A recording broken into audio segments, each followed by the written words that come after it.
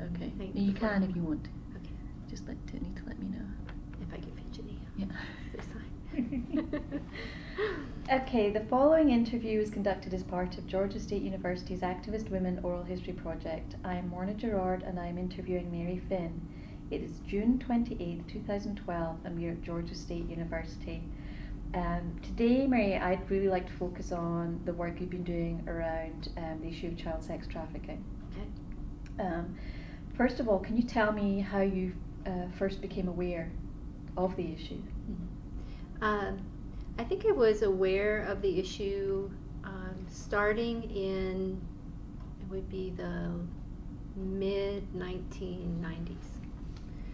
And there were some reports, at that time we referred, it was really an area we called child prostitution, which now is a term that's fallen out of disfavor, and appropriately so. But so I became aware of some data that was coming out from some Bureau of Justice Statistics reports by David Finkelhor and others who were doing some research out of the Family Violence Research Unit out in New Hampshire, University of New Hampshire. And so they were putting out some statistics on the rates at which juveniles were being arrested and charged and prosecuted for prostitution.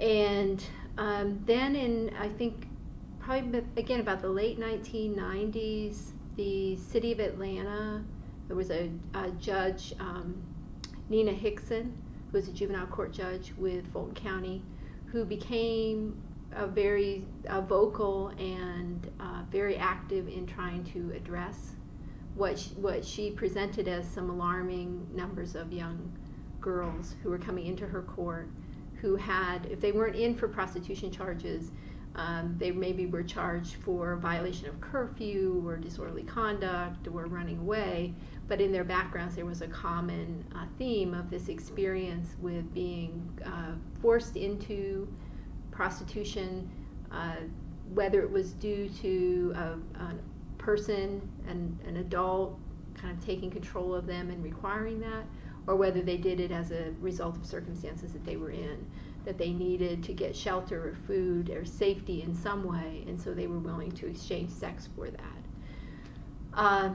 And then I think there was some data that was coming out of the National Institute of Justice where they began looking at child prostitution, and we started having this conversation about the term, and were these really offenders or were they victims? Were they delinquents? Were they really dependent youth or neglected youth?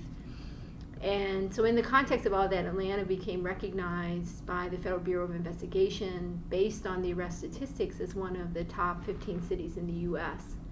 And so that got the local community, particularly through Judge Hickson and some other concerned women in the community, to begin to draw attention to it. So what can we do in the city of Atlanta to try to address this? And again, I think their initial involvement in it began a conversation that spread outside of Atlanta into other major cities about how are we really perceiving this group of young women, and how is it best to regard them, and what do they need, and to try to bring that lens shift away from seeing them as offenders and perpetrators of a crime to being actually victims, and what that would mean and how we could devise a response that would address it from that approach. So I would say the mid-90s, and then obviously into the early 2000s, when there's just tremendous public attention and a movement away from child prostitution to them being referred to as exploited children, sexually exploited children, to now where we have kind of lumped all of that into this area of child trafficking, which would involve labor and sex and other types of exploitation. When you first became aware of it, did you have an emotional response to it, as to what was going on? I did, to a degree. I mean, I've studied some dark sides of our lives, and in my own experience in working with youth early in my career as a child care worker, I knew of sexual abuse being probably the most hidden secret we have in our culture. And so I know that a lot of individuals who are adults now have experienced sexual abuse as children. But to see it occur at the level that it appeared to be happening was disturbing.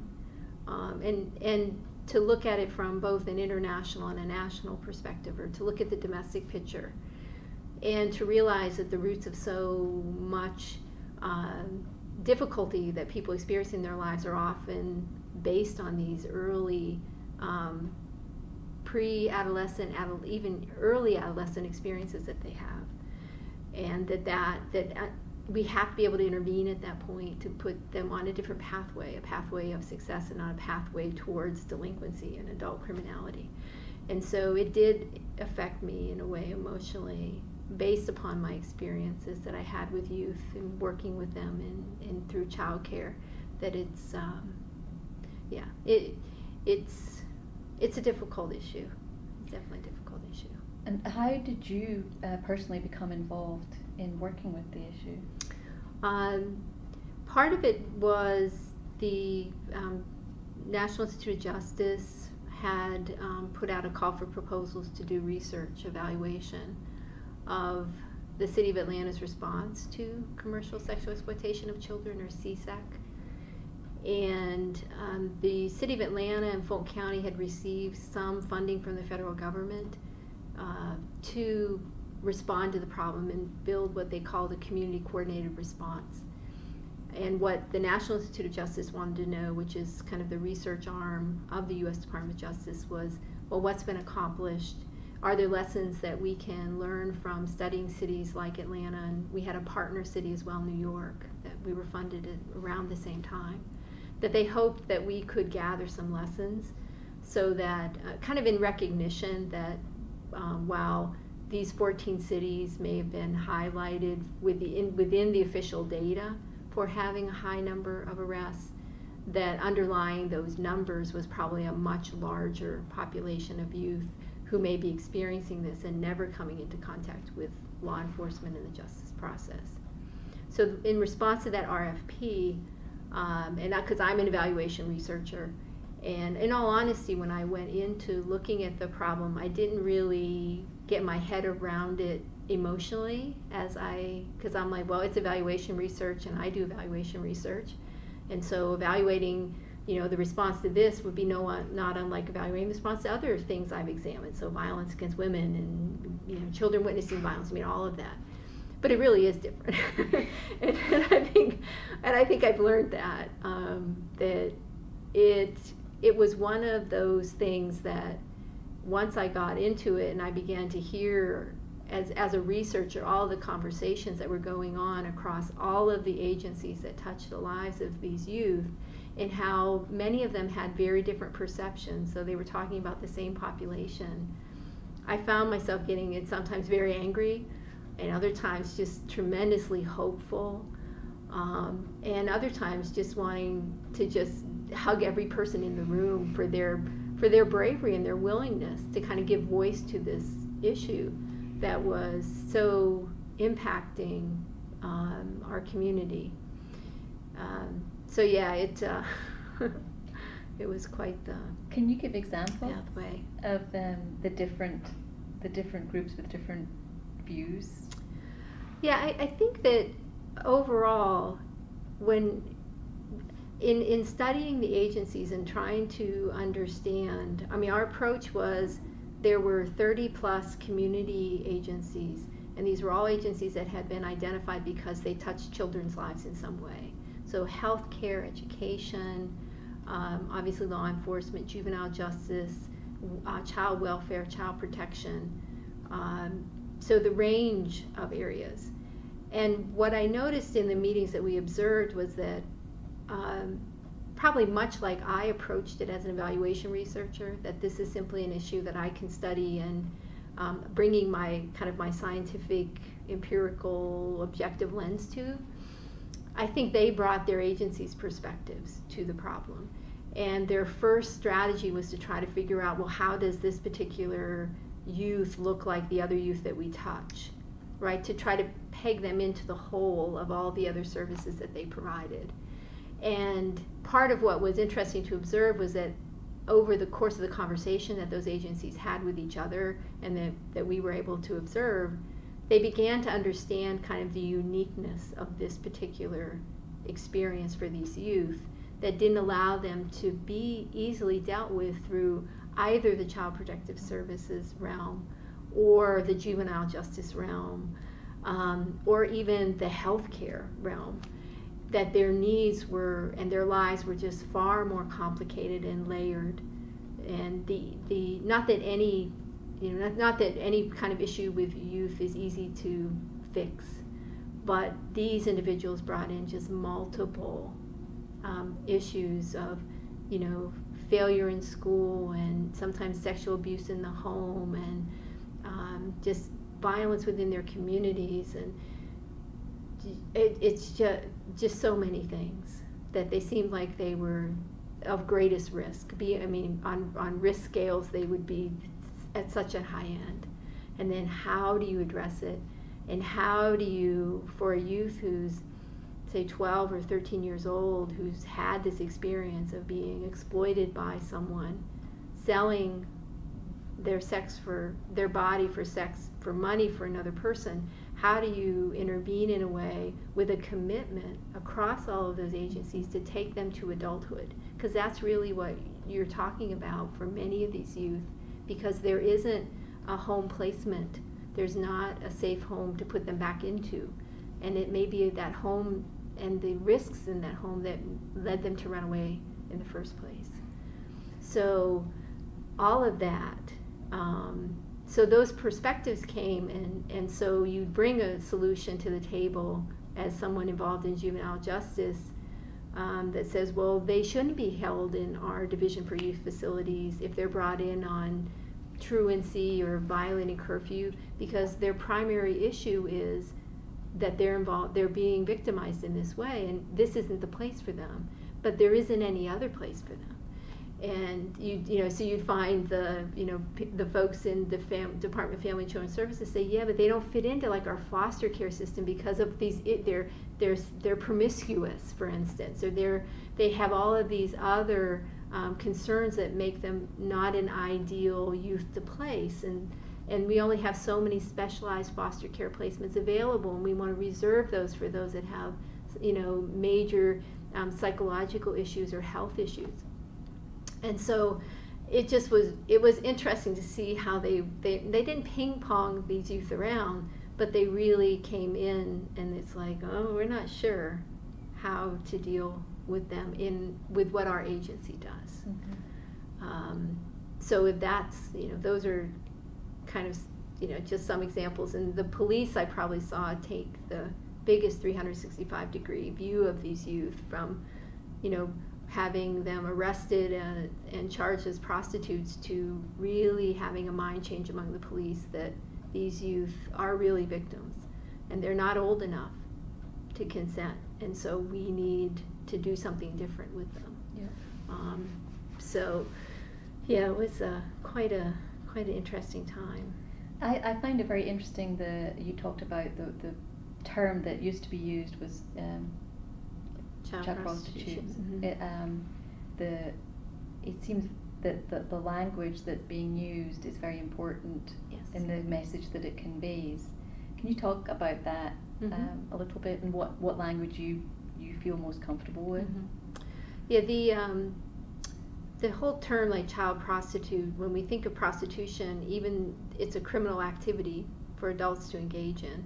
And obviously we have the pimping and the pandering of the Johns and the pimps that are the customers and the sellers of sex. But adult women would be charged with prostitution.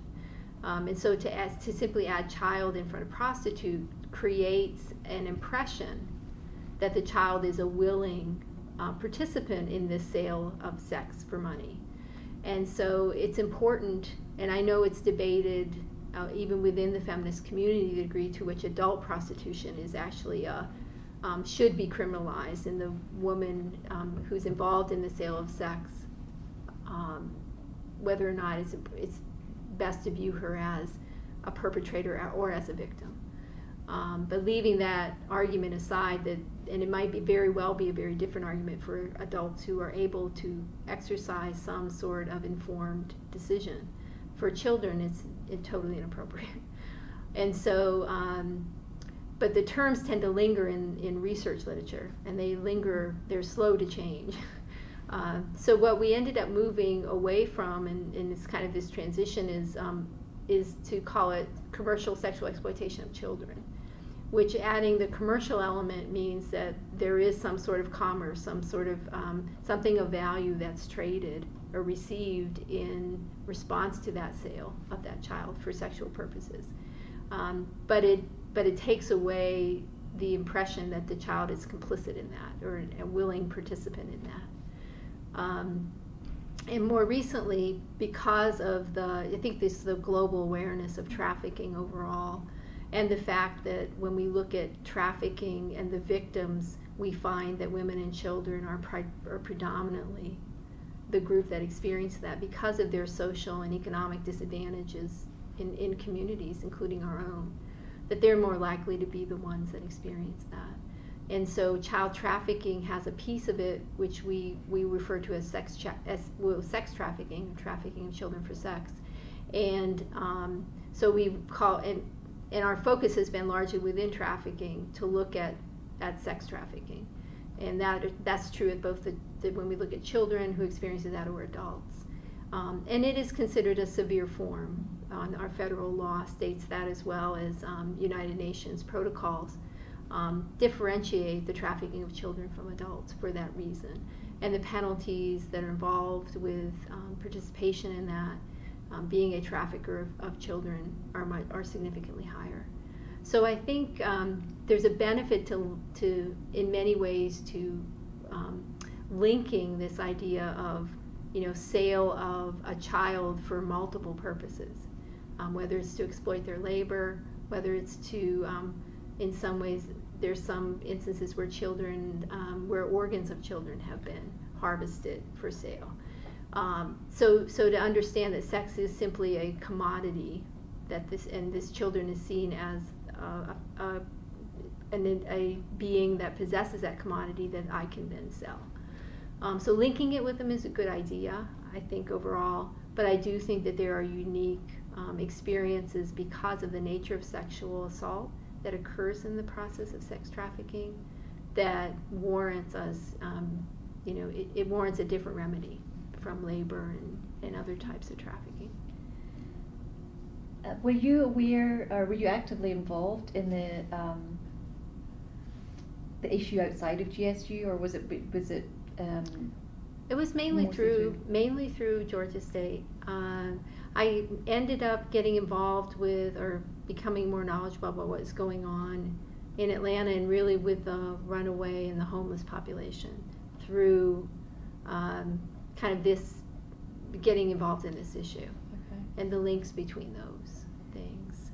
Were you aware of what was going on with I assume you were, with the Mayor's Dear John program? Yes. What did you think of that? That was a piece of, the original funding that came was from the Office of Juvenile Justice and Delinquency Prevention to the City of Atlanta. One of the key pieces was to raise community awareness. And one of the tools used to raise that was the Dear John campaign that the mayor had put out, and also some other public service announcements that were very powerful. I didn't really see them all that much when they were unfolding. It was, I think, Atlanta Women's Foundation partnered with Atlanta Women in Film, a small local group, to actually go ahead and tape those and put those out. And I'm not sure if they targeted the actual announcements in certain communities versus others. I do remember seeing a few billboards. But they were very powerful messages, and I thought courageous messages for the individuals that were involved to do. Did you get the sense that there was a strong public support for the work that was starting to sort of be done? Yeah, I think there was. I think probably among some communities more than others.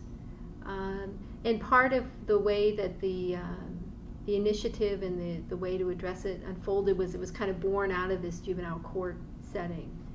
And as a result, much of what was focused on in the city of Atlanta and Fulton County was street prostitution, which at the time was the way that sex was sold. It was sold on the street. Obviously now, with the onset of the internet and all other types of media devices and ways of communicating, it really has disappeared from public eye for the most part. And you may still see tracks where there will be prostitutes and youth prostitutes, but overall it's become a meat that is coordinated via cell phone and internet, and then many of the young women are in homes and houses, in apartments and hotels, and so they either go to where the John is, or probably should use a stronger language there too, because that term is fallen out of favor, but the person who's purchasing the sex, or the purchaser will come and meet the girl. But it's so the initiative started as really being seen as street prostitution, because trafficking involves other things. So it involves, when we look at our federal trafficking law, it involves pornography, and it involves nude dancing. I mean, it involves a range of other things, but the focus primarily in the city of Atlanta was addressing this issue of street prostitution. And when we look at the juvenile court and the population that comes in there, it's predominantly a poor, it's predominantly minority, and it was predominantly, I think, because of the focus of the judge and the youth that were coming into her court, she had a lens on looking at it among young girls. Where the lens wasn't shining was how many young boys had to engage in sex for shelter or in exchange for something that might also, which is also exploitation, but were not really being kind of captured, or their needs were not necessarily part of the initial focus that the city had. And so I think that there was a real galvanization around addressing the needs of that population, which was a very homegrown population. And there wasn't a lot of attention to individuals that may be experiencing sexual exploitation and were underage but didn't fit in that realm.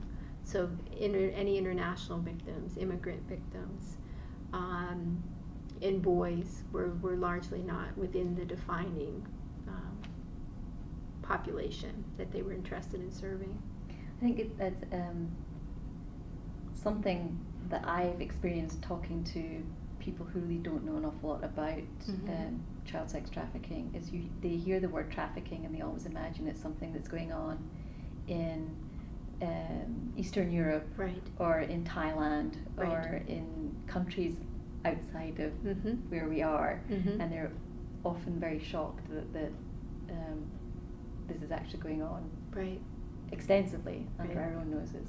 Well, and they also always think of trafficking as movement from one place to another, and that has to be a piece of it, and legally it doesn't.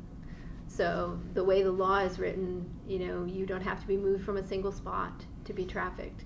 And even in our early interviews with police, when we were engaged in the research, they were defining it as that it has to be there has to be some kind of transportation, a victim from point A to point B. And it was like, no, no, it doesn't have to be that. So the common conception, I guess, probably because they think of drug trafficking, right? A product is transported, that it's the same thing applies to when you're talking about transportation or trafficking of human beings, but it really is not that. Yeah. Yeah.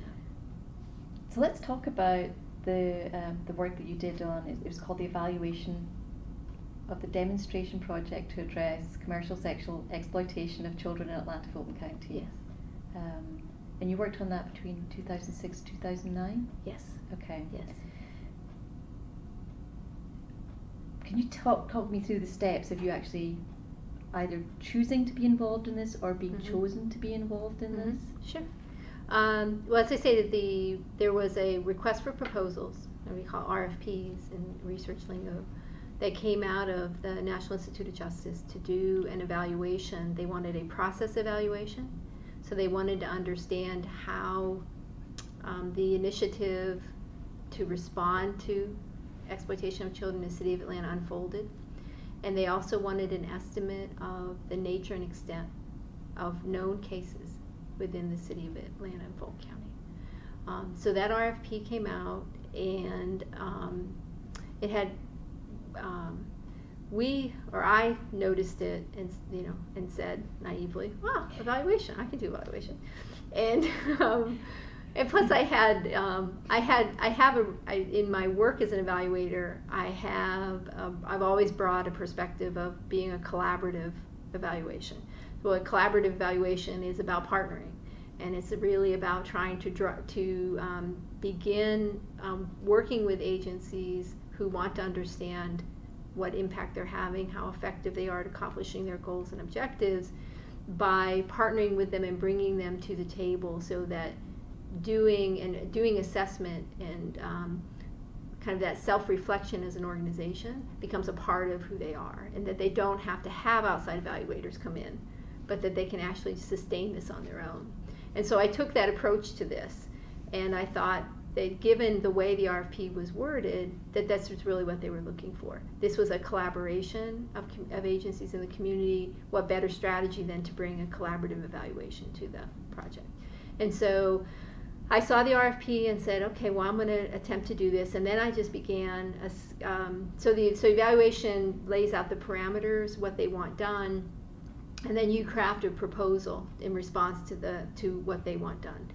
And they give you an estimated budget. They were only going to fund one evaluator, so I knew that, and I kind of saw that's easier than when they're going to fund multiple ones.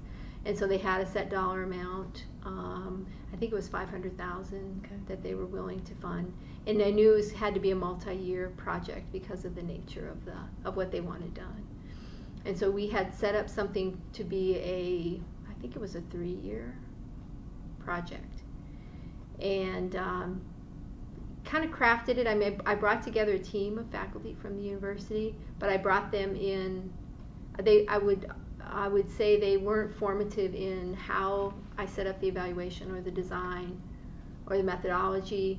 I rather consulted with them after the fact. So I wanted to bring in someone from social work, someone from psychology, from particularly clinical psychologists, given the nature of the population we were studying. I brought in a junior colleague from my own department as a means to try to mentor her in grantsmanship and to give her the opportunity to have some additional data on which to publish and to learn. And she had an interest in this area as well. And then myself, so that was kind of the team. And we had not worked as a team before. So there were some bumps in the road there as well.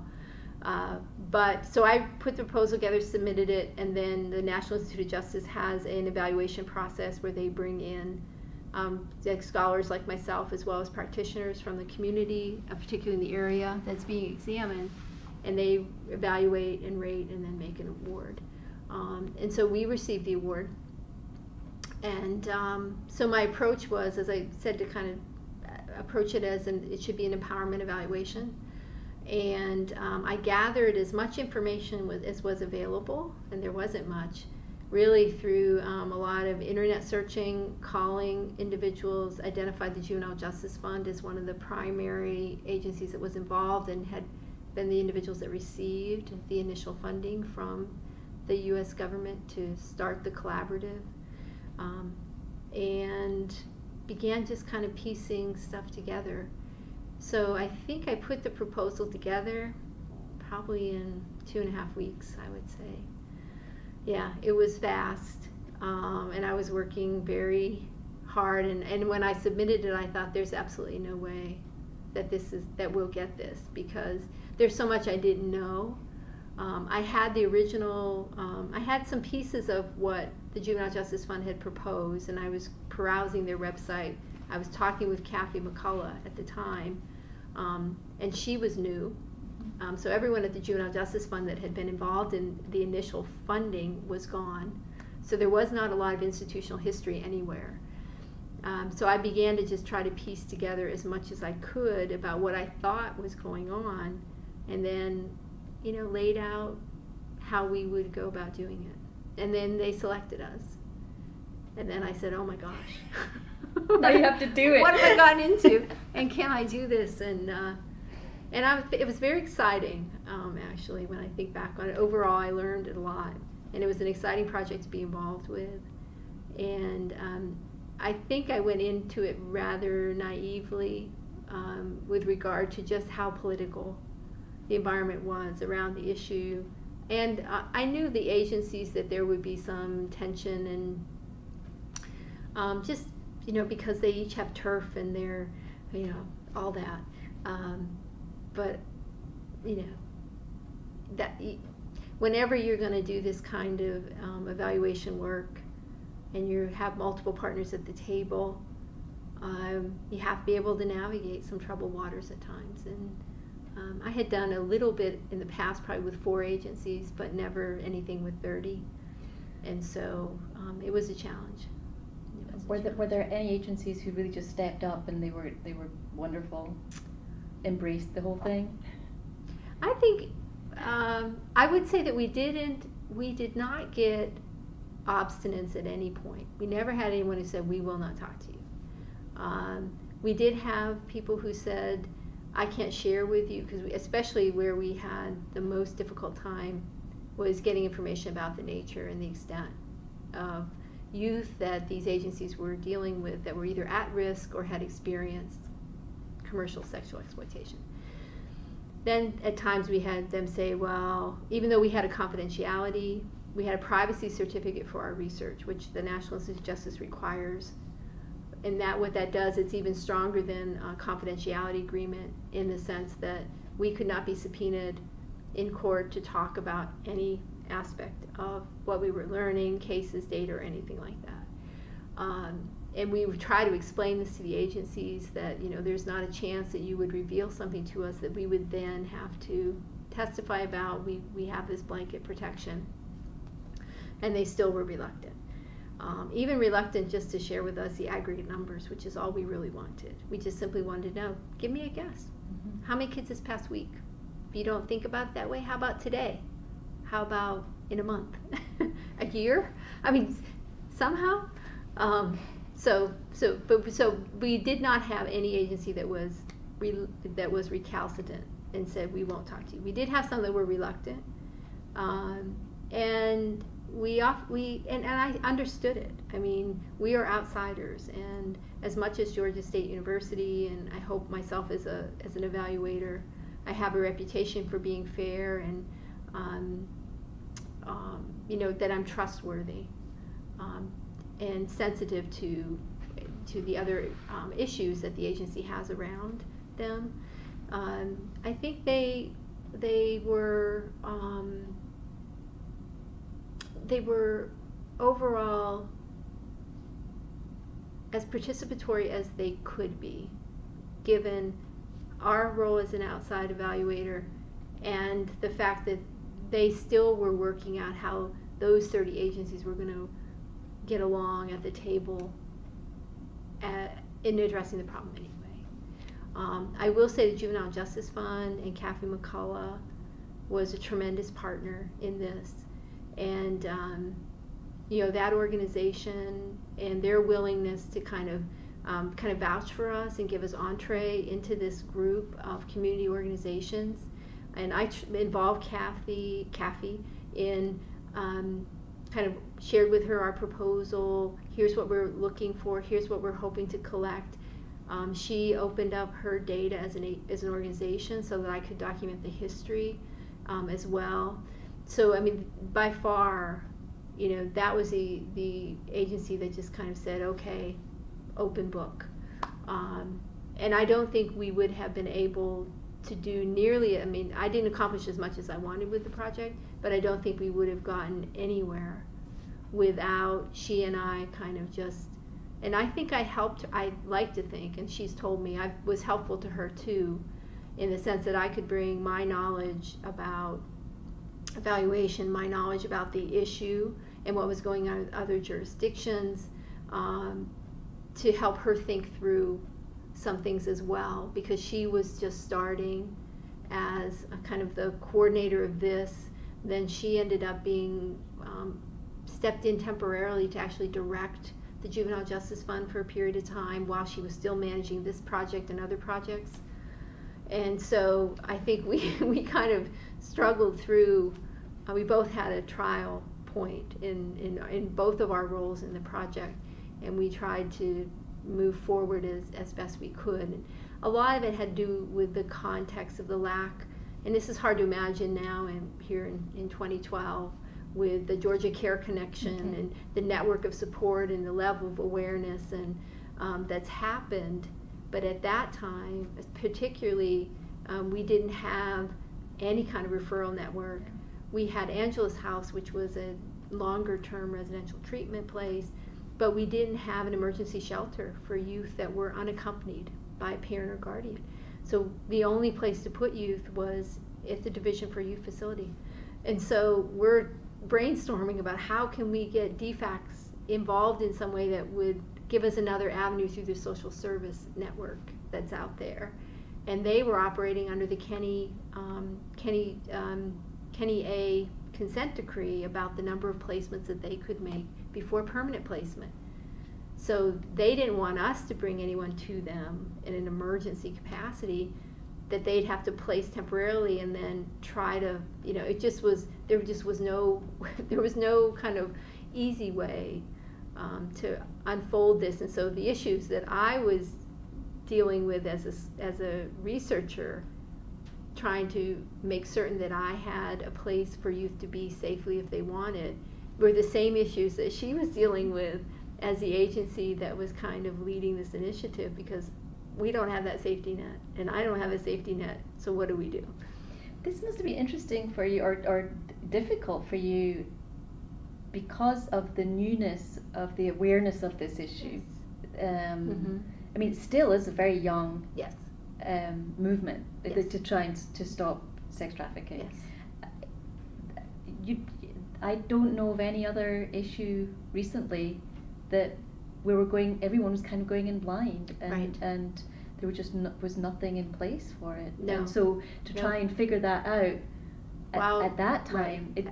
Yes, at the time that you're trying, yes, and realizing that there is no one entry point, and that it's not like a youth comes to you and says, oh yes, and by the way, I've been sleeping with people and my boyfriend is taking the money and I don't want to do it. It doesn't get disclosed like that. So there's just so many nuances to even trying to identify the population and how you do that and where are they, and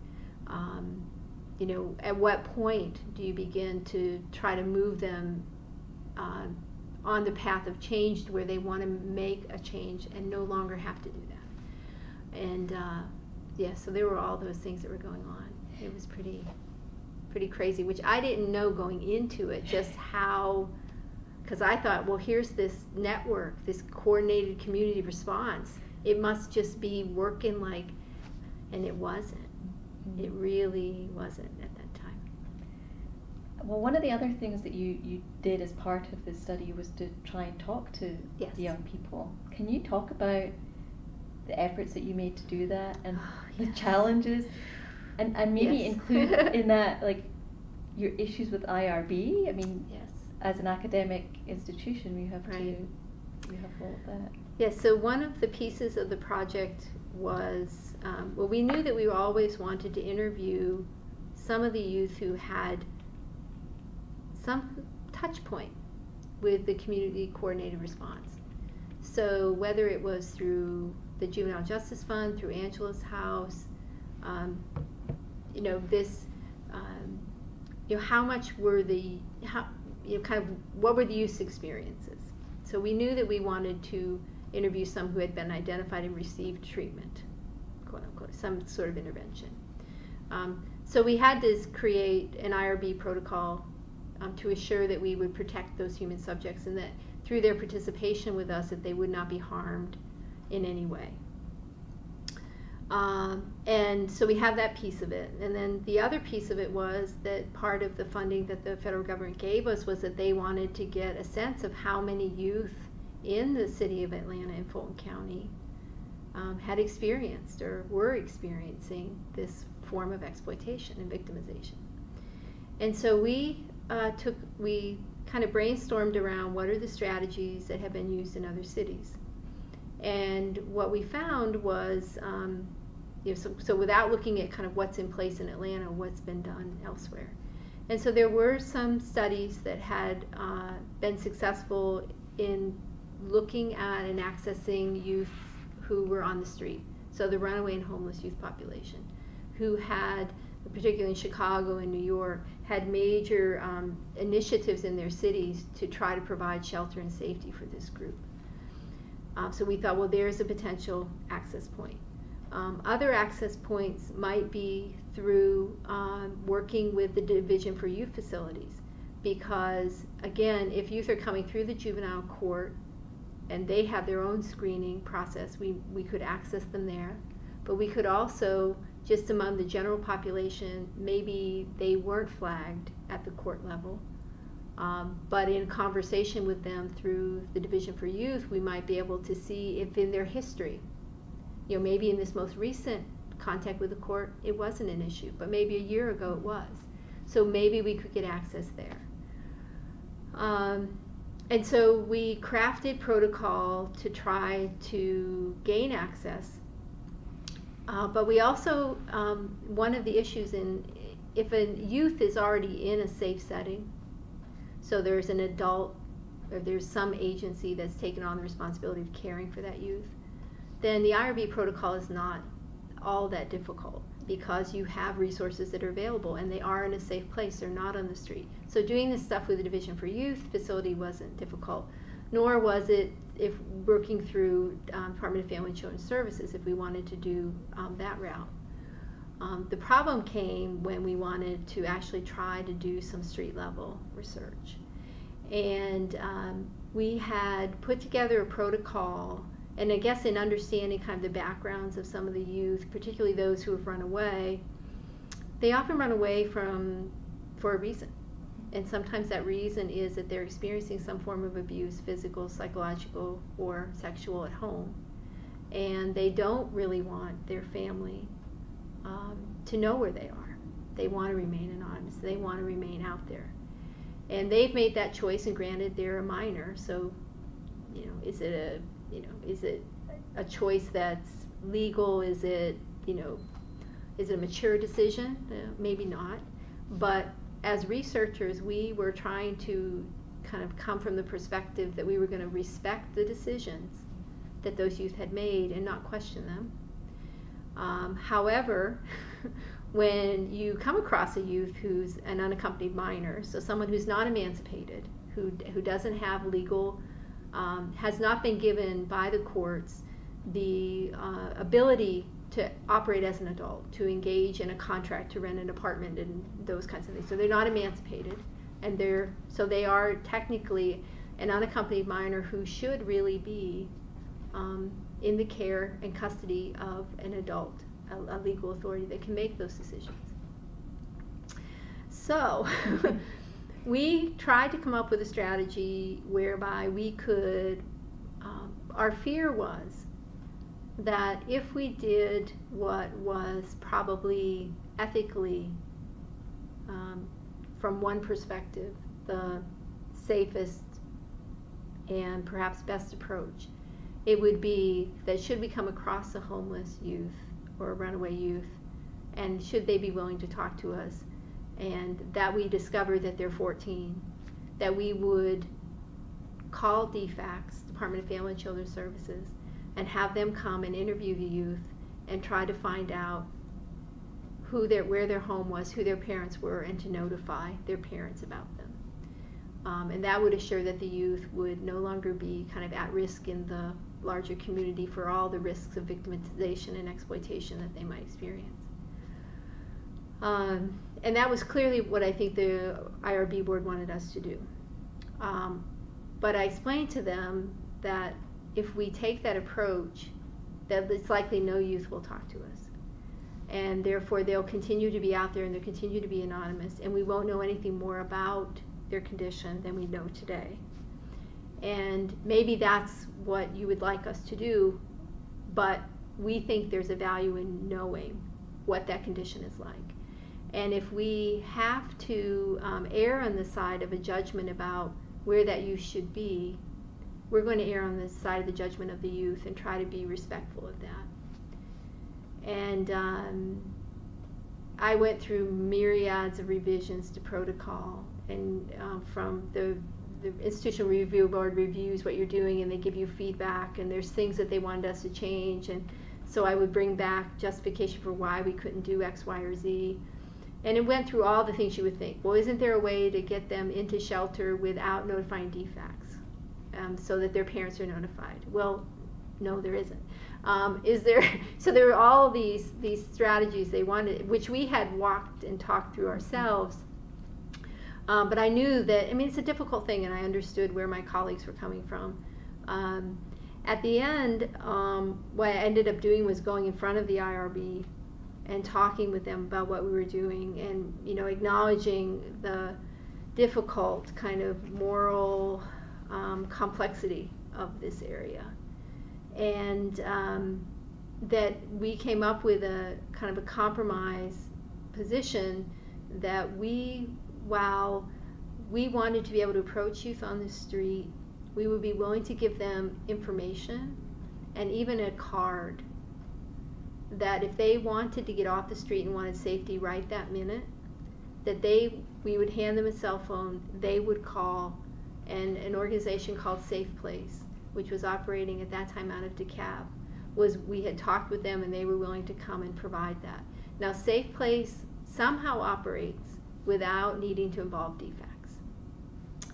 I don't know how they do that, but they do. And besides that, they had kind of the staff and the ability to really understand the nuanced situation that the youth was in and help the youth make a decision. We, on the other hand, as researchers, were not thinking in this course of this interview, there's no way that we would have the privacy, the space, and the length of time in contact with this youth to help them make a decision about their safety. So that was a strategy that we came up with. But I do remember in the course of the IRB, and it really just kind of almost cut my legs out from under me when one of my colleagues said, well, you are asking our institution at Georgia State to be just like the Catholic Church, to be aware that abuse is occurring but doing nothing about it. And I said, well, I think that's harsh. I said, and it's not as though in our interview with the youth we're asking anything about their abuser, nor would we want to ask. We're not even kind of peeling back the nature of their abuse experience. We wanted to keep it at a level of, we simply wanted to know, was really an interview about their runaway status and their homelessness status, of which one element asked them if they had ever had to engage in sex for money. And if, and then if they said yes, then we asked questions about, was this a one-time, how long, was there someone that forced you to do this?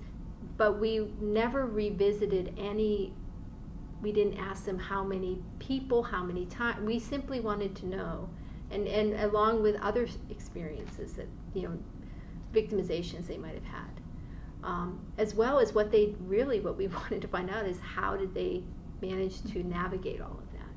So to keep it focused on recognizing their resiliency, rather than get into a therapeutic transformation of them from survivor to victim. We didn't want to do that. So we tried to frame the interview as a way of, what are the kinds of negative and positive experiences that you've had? And oftentimes their positive experiences of the few interviews that we were able to do with runaway youth were kind of about the sense of control that they felt they had in their life, the independence that they had, how they were able to successfully leave that situation that was unbearable to them and get to another one that wasn't great, but was better in their eyes. So we, the IRB was really difficult. I think we came up with something that worked, and then as we tried to roll it out, because we had conversations with DFACS earlier on about what can we do about if a youth does want help, what can we do? And we also ended up talking with the way our laws are written, the domestic and the international protections for victims based upon their international status or domestic status. There's different resources that are available. And then for an international victim, there's far more that kicks in than for a domestic victim. And so we talked with some of the folks that were involved with providing services, rescue services for international victims, hoping that we could learn from them and maybe tap into some of their resources, and we weren't productive in doing that. But yeah, so getting at that population was difficult. We ended up, we did a couple of things. We partnered with Covenant House, which is a nonprofit. I believe it's Christian-based, but I'm not sure if it's affiliated with any particular denomination. And they provide services to mainly I would say young adults, but these are youth that are 16 to 24-year-old who are also going through some major difficulties in their lives and are no longer living at home. And we had reached out to them very early on because they do street ministry. And so they are driving around in vans, and they're hitting the Greyhound bus station where a lot of the pimps go to try to recruit right off the buses, the MARTA stations, the malls.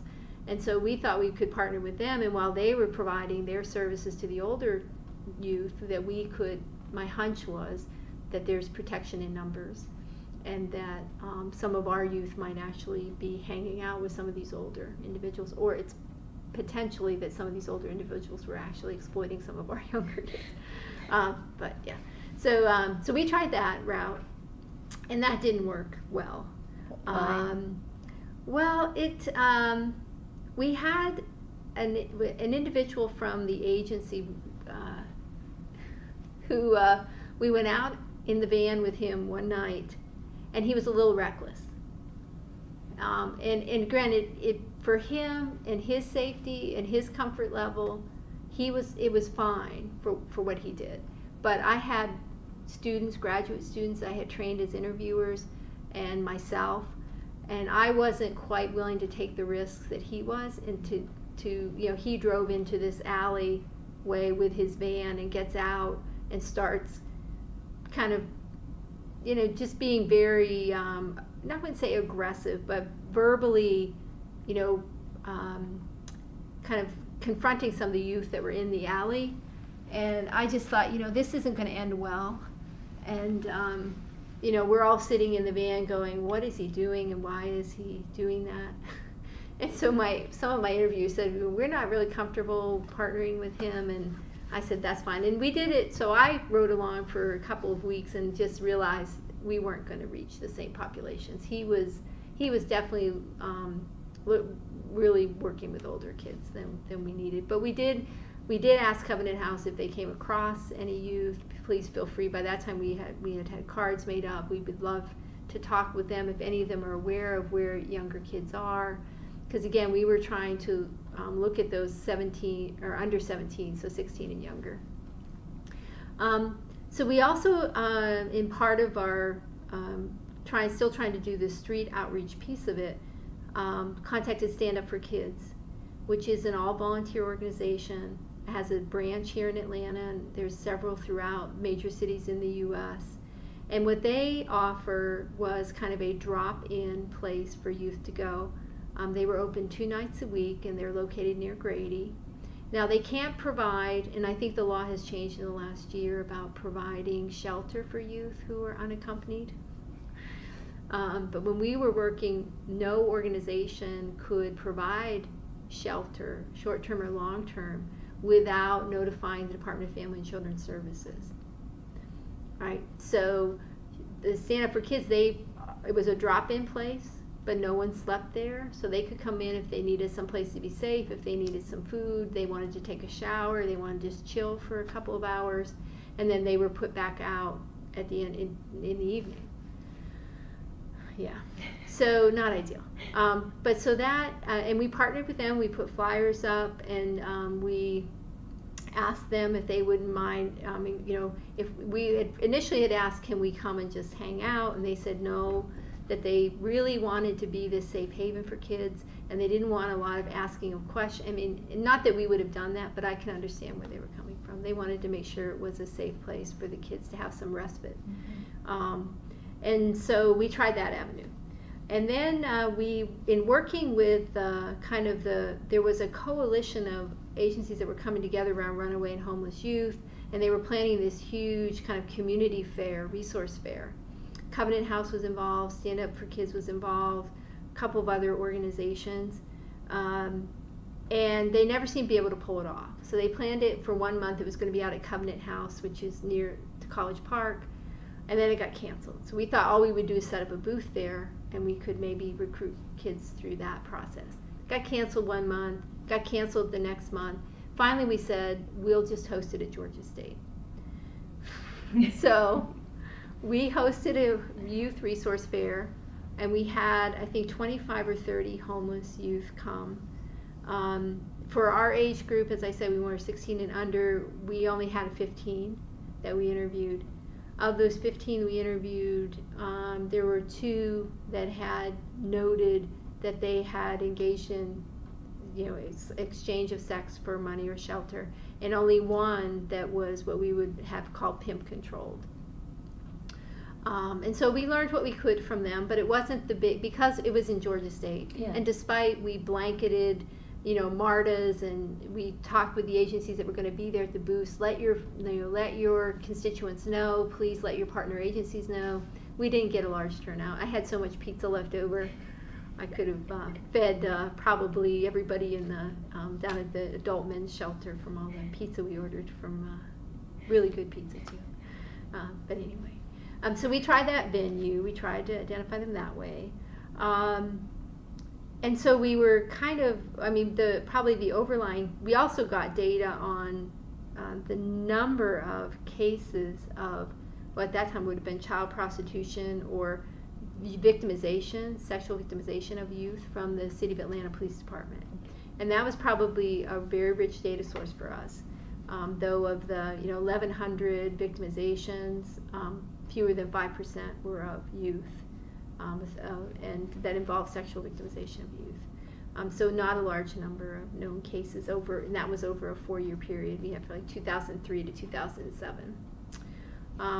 The other place we looked for data, and we thought it would just be a rich source, and again, kind of looking at what the collaborative had tried to accomplish, was that they had set up this database called the Cactus Database, which was a child abuse case tracking information system.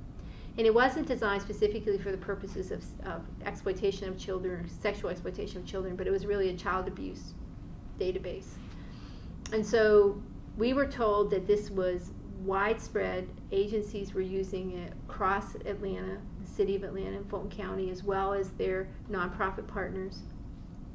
And that all organizations had been trained on it, and they gave several thousand people trained, and that they were encouraged and told to put their data into the centralized database, because if a youth comes into school and and expresses that they've experienced if they had contact with any of the other agencies, you would know about it through this database.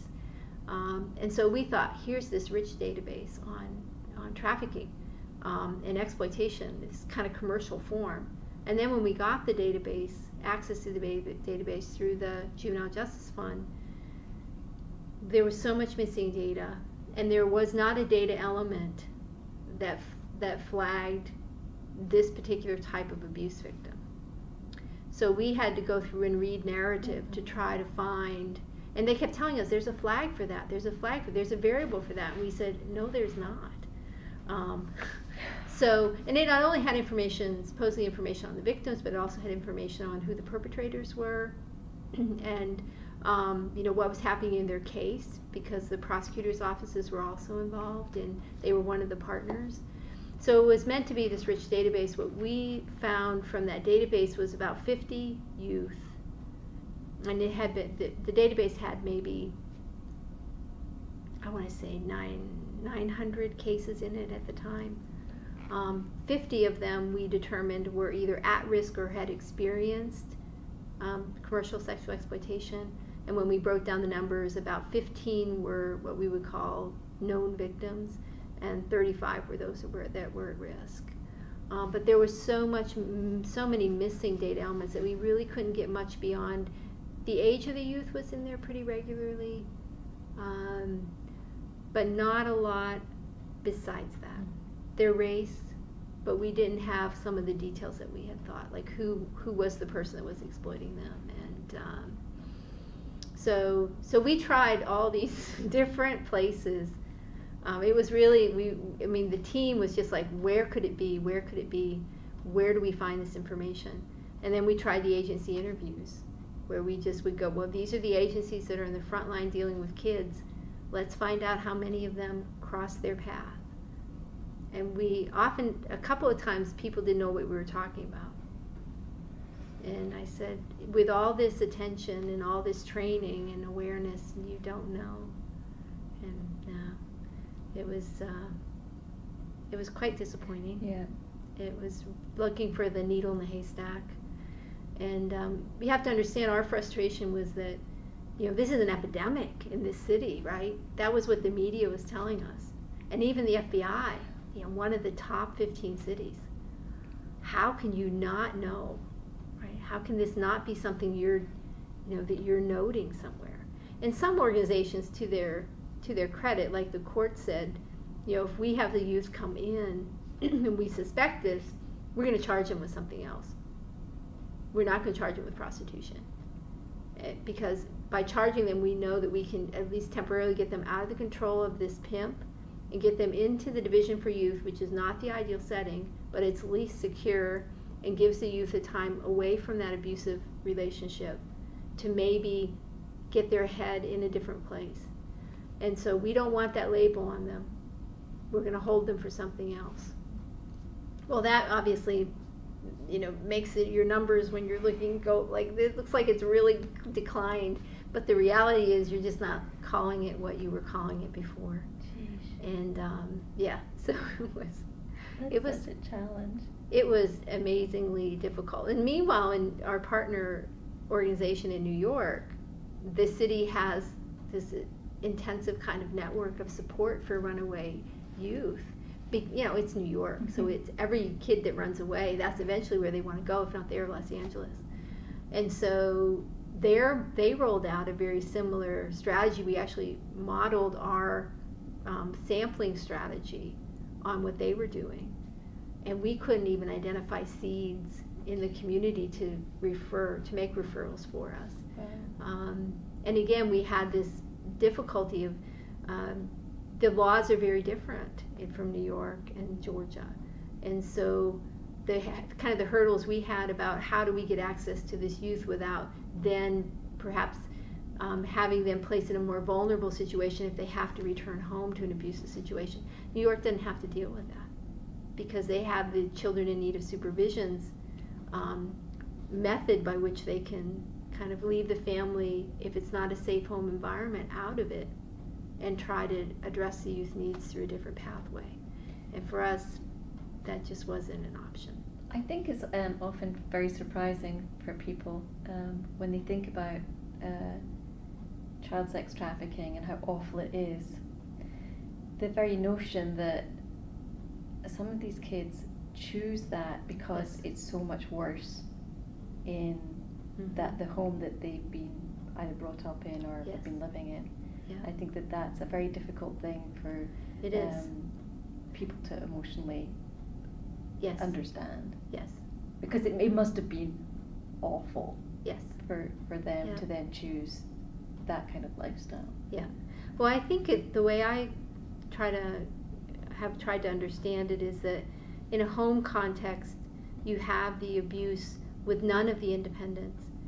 And none of the, while it's not real, the level of affection that a pimp will show, that to me is what's sad.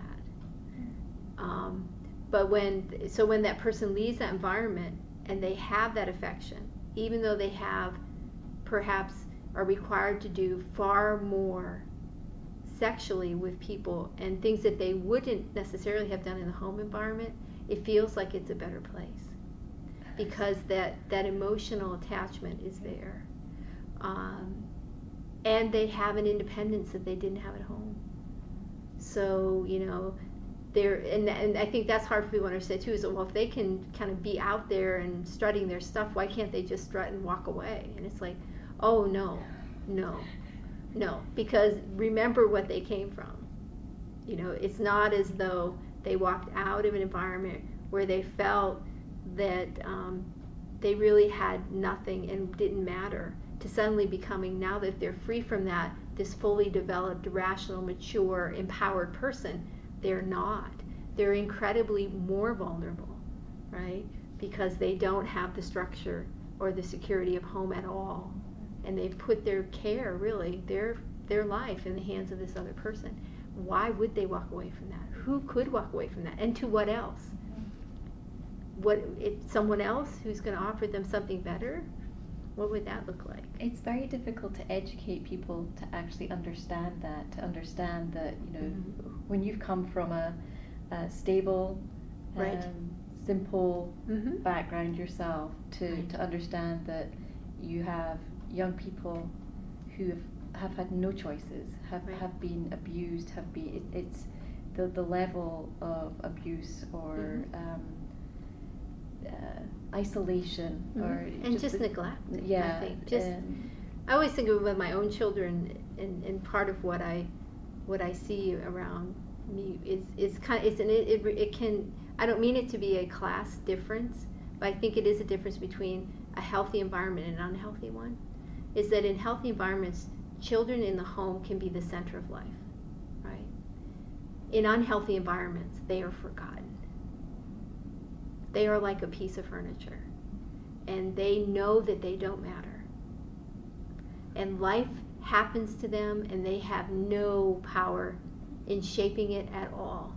And that, I think, is one of the key differences. It helps me understand why they want to leave, to matter somewhere. Even if at times that's a painful experience, they feel like they matter in a way that they never did in that home environment. And that is a powerful thing. That is a powerful need we have as human beings. And I think that it's sad that is enough, right? Well, and how much negative conditioning over many years has had to take place. It's in some ways similar to women who stay with abusive partners. Yep. There's this conditioning that is very difficult to understand as an outsider. Yeah. Why can't you just walk away from it? Right. It's just, unless you walk in someone's shoes, I think it's very, very difficult. I had one of the young people I worked with when I worked in childcare. These were boys that had been, some of them had been neglected and abused, and some had moved into delinquency. But I had one of them tell me one day, I was telling, he goes, I just feel like the world was made for everyone else, and I am just a guest. Oh. And I thought, wow, that is amazingly powerful.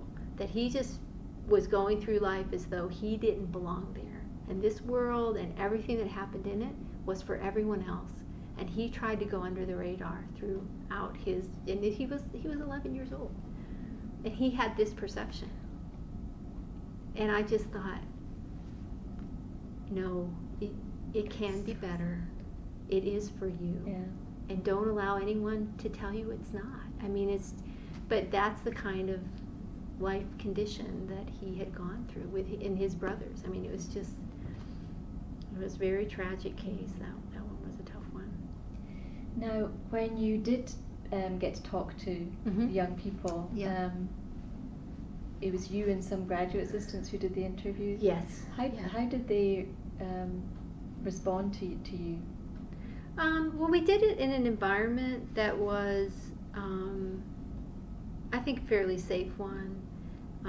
We didn't bring them into any kind of office and close the door or whatever. We found some place outside that was not a lot of traffic, foot traffic and the like. And again, in the context of talking about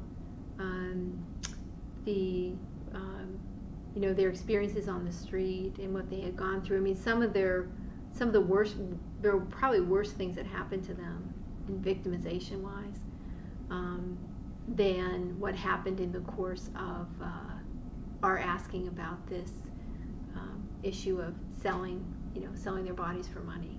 And some of them had, a couple of the kids they were already parents.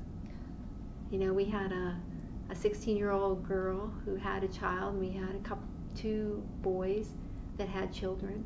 We had a married couple, couple that had, he was older and she was 16, I think, and they were married and lived on the street, and they had their daughter.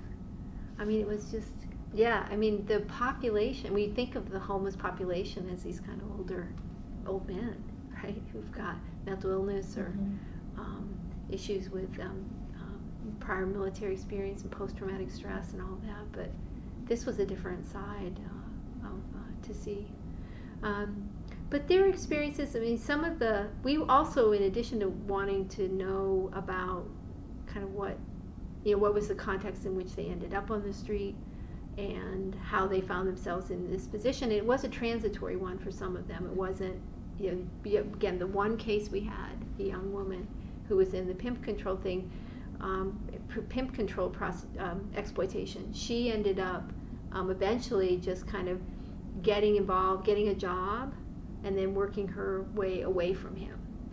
And she was all 16 years old, right? So this was something she experienced when she was 13 and 14, and then the minute she could get working papers and kind of get into something, she took a pathway out, and she got out, which was amazing. Now, was her life great? Was she living the high life? No. She was struggling. Their housing was an issue. I mean, all the things that you can imagine.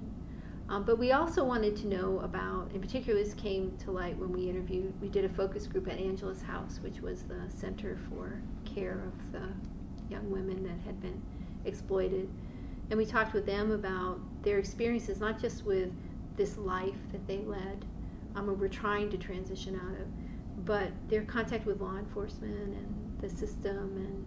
And the few that we interviewed didn't have great things to say about many of the members of our law enforcement community for how they were treated and how they were talked to, and the perception that police officers have of them is, and again, this is just a being a runaway youth, not even the add-on to that they might be involved in sex for money, that they were just not very compassionate or caring.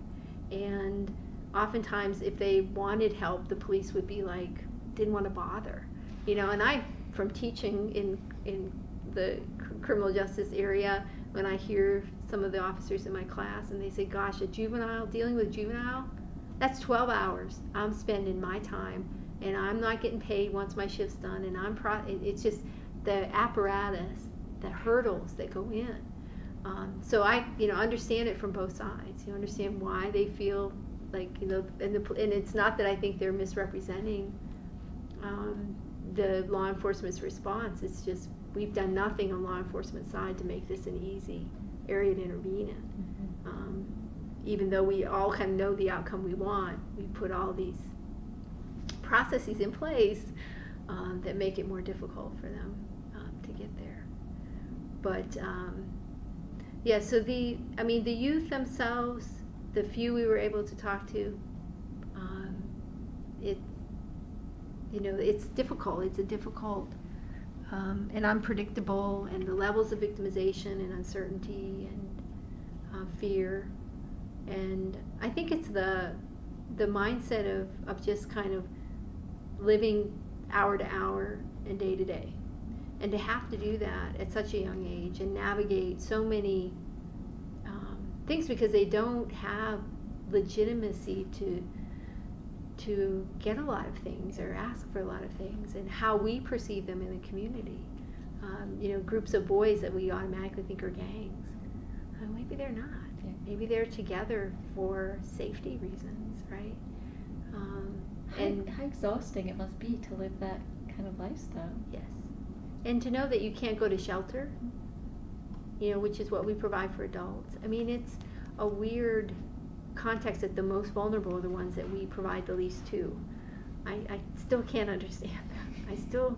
I know it's hard, and I know there's lots of questions, but really?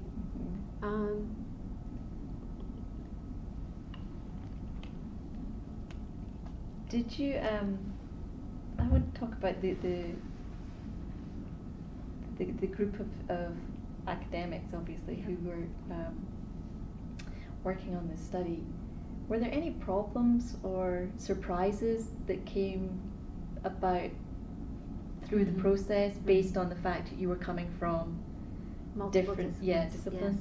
Yes. Yeah, I think particularly, I originally wanted clinical psychologists involved because I was concerned, and again, going into it, thought there would be all these individuals who'd experienced these major traumas, and that I would need a team kind of there to be able to do some just immediate intervention, and then we had a clinical psychologist that we could refer to here on campus. But what I didn't realize was the ethical obligations of clinical folks. So that, for instance, just as much as the IRB had difficulty with us, interviewing someone who's 14 years old, spending an hour with them, and then walking away, so did my clinical psychologists, because their ethical obligation is to intervene and to refer, and that's part of their licensing. So they had a different set of obligations that conflicted with the obligations of being a researcher and assuring that human subject's, what that human subject wanted was what would happen rather than. So that created some issues. And what we ended up doing was, the irony was, the very reason I wanted them involved was to help with these interviews, and they ended up not being able to do any of them. So, and that meant that myself and other members of the team, mainly my junior colleague, had to be trained in how to do the interviews and what to look for, and what, and we're both, pretty attuned, and we astute people, and I think, but I wasn't sure I was prepared to hear what was going to be told to me. And I didn't go into it thinking I would have to hear it, because, while I worked with youth early on in my career, and I've heard stories from adult victims of intimate partner violence and even children who witnessed violence, I wasn't quite sure I was ready to hear about the nature of this type of victimization from the mouth of babes. But we did, and we got trained, and it worked out okay. And there were other tensions around. I had most of my team were white researchers, and my clinical psychologists and the two doctoral students were clinical psychologists, were African American. And I had a graduate research assistant from criminal justice who was African American, and I had another student who was a former law enforcement officer, a white male, right? So it was quite a mix of folks. And I realized early on that we all brought our own lenses into this. And while the whole identification of who was the prototypical victim of commercial sexual exploitation in the city of Atlanta was the African American girl, I walked into it with a skepticism as to whether or not that was really the true picture, or if it was the only picture that we were seeing because of how we were accessing and identifying them, which to me meant the importance of the integrity of trying to get that picture of the nature and the extent outside of what the community organizations were even telling us or referring to us, which they didn't do anyway. But I really felt that street level information was very important to get, and I wanted to get it. And when I want to get something, I'm trying to figure out a way to get it. And that brushed against kind of what some of my colleagues on the team felt. And so I was challenging kind of the picture and the political stance that had been taken, and I understood it. I understood, and I do till this day understand, that when there's an initiative that bubbles up that addresses probably one of the most disempowered groups in our communities, young African American women, I understand the need to do that. And working in an advocacy organization like the Juvenile Justice Fund, and working with the juvenile court, especially around issues of girls, I get it. It's rare that we focus attention on that population in a way. But as a researcher, I had to bring a different lens. And that lens was, okay, this population that's experiencing this has been identified, but does that mean there's no one else in there? Does that mean there's no boys? Does that mean that there's no Latinos? Does that mean there's no Asians? Does that mean that it's only from these communities? I mean, Atlanta's a big city. What's happening in more affluent parts of the city? Especially because the onset of the internet was happening, and so there were other ways to market besides the traditional street level market. And I wanted to look at pornography, and I wanted to look at but the minute I wanted to broaden the scope and shift it away, see, I thought I was broadening the definition of the problem, and didn't really think that not only as I'm doing that, I'm shifting the attention away from this very needy and deserving population. And I didn't see it as an either or. I just saw it as bringing more to the table. But in hindsight now, recognizing how hard the women that were involved in this initiative from the beginning fought to get this on the table, to get it in the media, all the ads, all the resources, I understand now where they're coming from. I don't think I would have changed how I approached things, though. But I would have managed it hopefully better among my team, because my team kind of got divided, and it was difficult. It was difficult for us to work as a team. We would come together and there would be conflict. And what I ended up doing to resolve it was I recognized that our coming together as a team, it's interesting because we're studying collaboration, right? That we were unable to collaborate effectively. And so I said, we're just going to divide up these pieces, and your team is going to do this piece, and this team's going to do that piece, and that team's going to do that piece, and you will all submit it to me, and I will make sense of it. But we're not going to try to bridge these disciplinary, cultural, racial divides anymore, because we're destroying each other. It's getting in the way. It's getting in the way. And so I made that executive decision to do that. And I made a lot of executive decisions in that, which is not what I normally do. It's not how I normally work. But I couldn't handle the hurt that was happening among the team members. And allegations were made about racism that weren't founded. And it really did not bode well. And there's a couple members of the team that I probably won't work with in the future, because of misunderstandings, and whether, you know, ultimately at the end of the day, it was my responsibility as the PI in the project. And as much as I try to build equal power across, not everyone who comes to the table wants that power. And at the end of the day, when they want a head to put on to post on the poll, it's going to be the PIs. And I take that. I accept that. But we got to the point, fortunately, with NIJ, and because we were also trying to do stuff with New York. And so all of this tension is happening and unfolding around at the same time. I'm pushing to replicate the New York model. The New York model is posing a threat to the powers that be, on some on my team and some in the community, because they didn't want us to broaden our focus either. So the members of the collaborative said, we've defined this very nicely and neatly for us. Don't you try to broaden it, right? And I said, I'm not trying to broaden it for you to address, but I have to look at it as what's the extent of this phenomenon. And this phenomenon is beyond the people who your agency touch. There's others in the community who you're unaware of. I have a responsibility to try to identify who they are.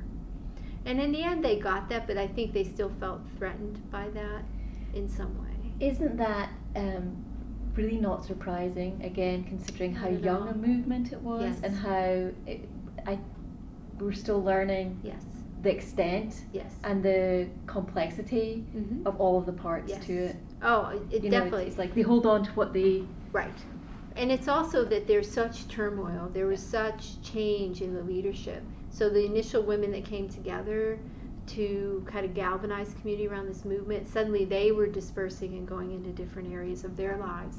And so the initiative was feeling that the one piece that keeps us together here is this commitment to providing attention to this so underserved population. Yeah. And we need to keep that focus. And again, and I understand that and I respect that, it's still that I felt I was brought in by the federal government to look at this in a different way. Not necessarily how Atlanta wanted to define it is their business, right? But I'm looking at, okay, if we want to learn from this for other communities, how might we, from the very beginning, is it possible to define this more broadly? Or does it always have to kind of have this one group that has ownership and control over the issue?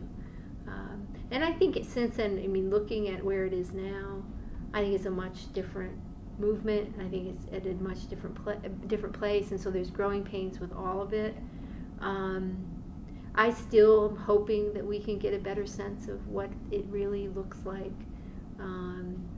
and again, try to bring boys into this in a way that we haven't. Yeah. But we'll see. Before we go on to beyond the project, were you surprised by any of the results that you found?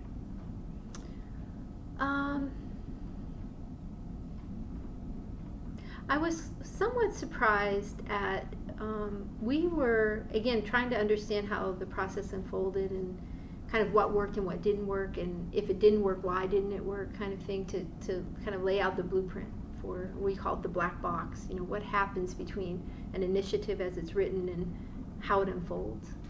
And looking at the gaps between what the Juvenile Justice Fund and the collaboration had wanted to accomplish and what it did and what parts were working well, was that there was a tremendous effort at the time to put together this protocol under which all of these 30 community agencies would identify and respond, so that kind of as part of their normal intake process of dealing with youth, they would begin to have on their radar whether or not youth were experiencing this and what were the signs to look for, and if they recognized it, what could they do, and if they were an agency that provided direct services or had something that they could offer this population, what was it? And they put so much effort around that protocol, and it was going to become part of the child abuse protocol for the county, and it did. But they spent 6 months, 9 months, trying to get signatures of all the heads of the agencies onto this protocol. And then they did, but there was no teeth behind it. It was entirely voluntary. And so the Juvenile Justice Fund, which is a wonderful organization, and was really an advocate for families and youth that came through the juvenile court, and they were the leading, agency in this whole initiative. But they're a nonprofit outside of government, really no strong figure there that could get these agencies to apply to anything, right? So at the end of the day, there was all this effort around this, what seemed to be this formal protocol, that at the end just kind of seems as though it's, I've heard it maybe is going to be part of, it got incorporated into the standard protocol and they're going to revisit it and all that. But so there was this operational stuff going on at this upper level, this higher agency head level, that everyone was focused on. But when we looked at the day-to-day, so these cases come in, someone obviously a youth discloses, someone recognizes or observes and says something doesn't look right here, and they intervene. At that level, there was a group of people who were working with the Child Abuse Investigation Team that looks at all types of child abuse cases, particularly sexual and extreme forms of physical abuse, and they conference on it every week. And so that kind of collaboration that we wanted at this upper level they had working at the lower level. But it had been working long before this sexual exploitation of children thing came on the scene.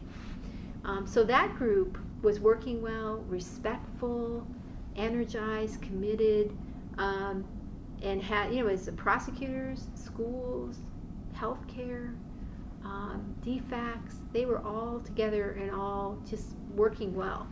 And so that kind of unfolded at operational level, but it was something that had already been in place, and it had proved effective for them. And they were the people who knew and understood. And I felt as if the farther we got away from the kind of the boots on the ground people, the less anyone knew, and the less consistency and understanding there was about it. So it did kind of surprise me that the efforts, where the efforts were directed, didn't necessarily yield this big aha, but the stuff that had kind of bubbled up from the ground as just a functional way, how are we going to manage these abuse cases, and just kind of absorbed the CSEC problem into it rather seamlessly, right? But there weren't a lot of CSEC cases being identified by that group, but when they were noticed and appropriate things brought in to deal with it. So that was surprising. The politics of all of it was also surprising. Shouldn't have been, because I had been warned by my colleagues, don't ever do any work with Fulton County or City of Atlanta, because the politics will kill you. And I thought, oh yeah, I know, but I'm different. We all think we're different. But the amazing amount of, there was a real power vacuum when Nina Hickson stepped down from the bench. And no one really stepped in. So, she was the driving force. The juvenile court judge recognizes an issue, gets the Juvenile Justice Fund motivating, sets up CEASE. CEASE, the Juvenile Fund gets money to build Angela's house, but all of it's really centered around the juvenile court, and then it's not. And so it's like, well, who's going to step in? Well, will it be the prosecutor? Will it be Paul Howard? Will it be another juvenile court judge? Will it be the mayor? And they all kind of stepped in periodically when the initiative was losing momentum, probably likely because of Caffey and the Deborah Richardson and the councilwoman, blanking on her name now, Boxall, Nancy Boxall. They would somehow nudge it back under someone's. We need you to lead. I can hear the conversation in my mind a million times. We need you in front of this, but none of them really put it on as a coat and wore it. And so I worried that it might not be sustainable, because the Juvenile Justice Fund is an organization without authority, and it seemed to be, it was making the most headway when it was someone in public office who would always command an audience, right? So with Hickson, it became a piece of, she would talk about it, she would bring it to the communities and raise awareness that way. And then, like I said, the mayor did for a while, the prosecutor did for a while. There was another juvenile court judge, Sanford, who unfortunately was killed in a plane crash, who we thought was going to step in and didn't. Because of it was very, very, very passionate about the issue. Yeah. So there was always something. So I worried about the sustainability of it, but then kind of at the very end of our project, the Juvenile Justice Fund had gotten some funding from the Anderson, I think it was Anderson Foundation, to kind of launch into some research to try to get an estimate, a sense of what the numbers were of youth who were victimized in this way. Also, we're able to bring together, I think Street Grace started rolling out at that time. So again, the Juvenile Justice Fund had done some partnerships with some of the faith community and got the faith community moving on it. And so Street Grace is up and operational. And then the governor's office on families and children came, and I think, now there's I think there's a task force of some sort that they're operating, and they got Georgia Care Connection, which is at one port of entry.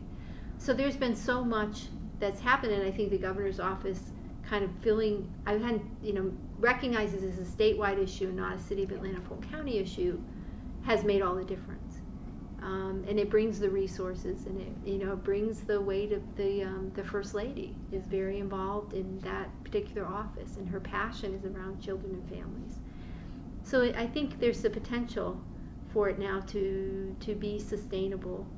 I do think there's a lot of services and needs at the youth that we haven't even begun to recognize what they're going to need to grow into mature adults and prosper. I mean, when I sit down, it almost seems like, how in the world can we do that?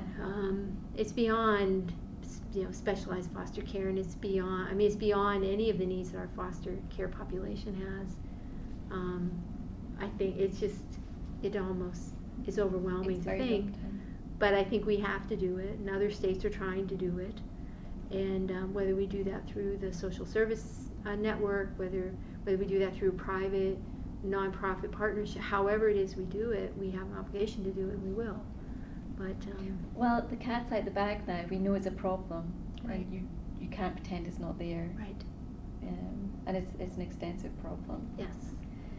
I'm interested to see how, if you were to start your study now, Right. the fact that we have the prevalence of the internet, Mhm. and so much is being, as you talked about Yes. earlier, is being conducted via the internet. Yes. It's off the streets Yep. to a large extent Yep. now. And how would that affect a study like that? Well, I think what we have now is we have the Human Trafficking Task Force that operates in the city, and we have the Internet Crimes Against Children unit of the GBI. So my first stops would be with them, Okay. to begin to better understand the role.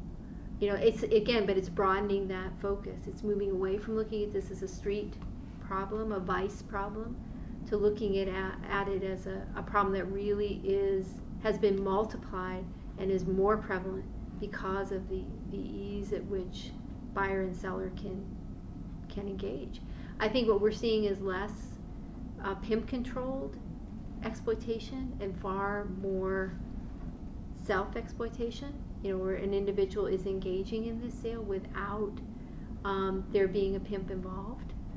And it doesn't necessarily mean it's still not exploitation, but it's just and not even probably the same factors of the wanting that control and that escape and that independence motivating it as well. So I think we still have that problem. I think I'm doing some research now where I think it's where I would shift my focus is, I think, trying to identify and learn from the victims, still through a pathway of identifying either I was just talking with someone from state of Florida the other day who said, if you want to know where these victims are, they're among my foster care population. These are the youth being prepared for entry into exploitation because of the state of foster care.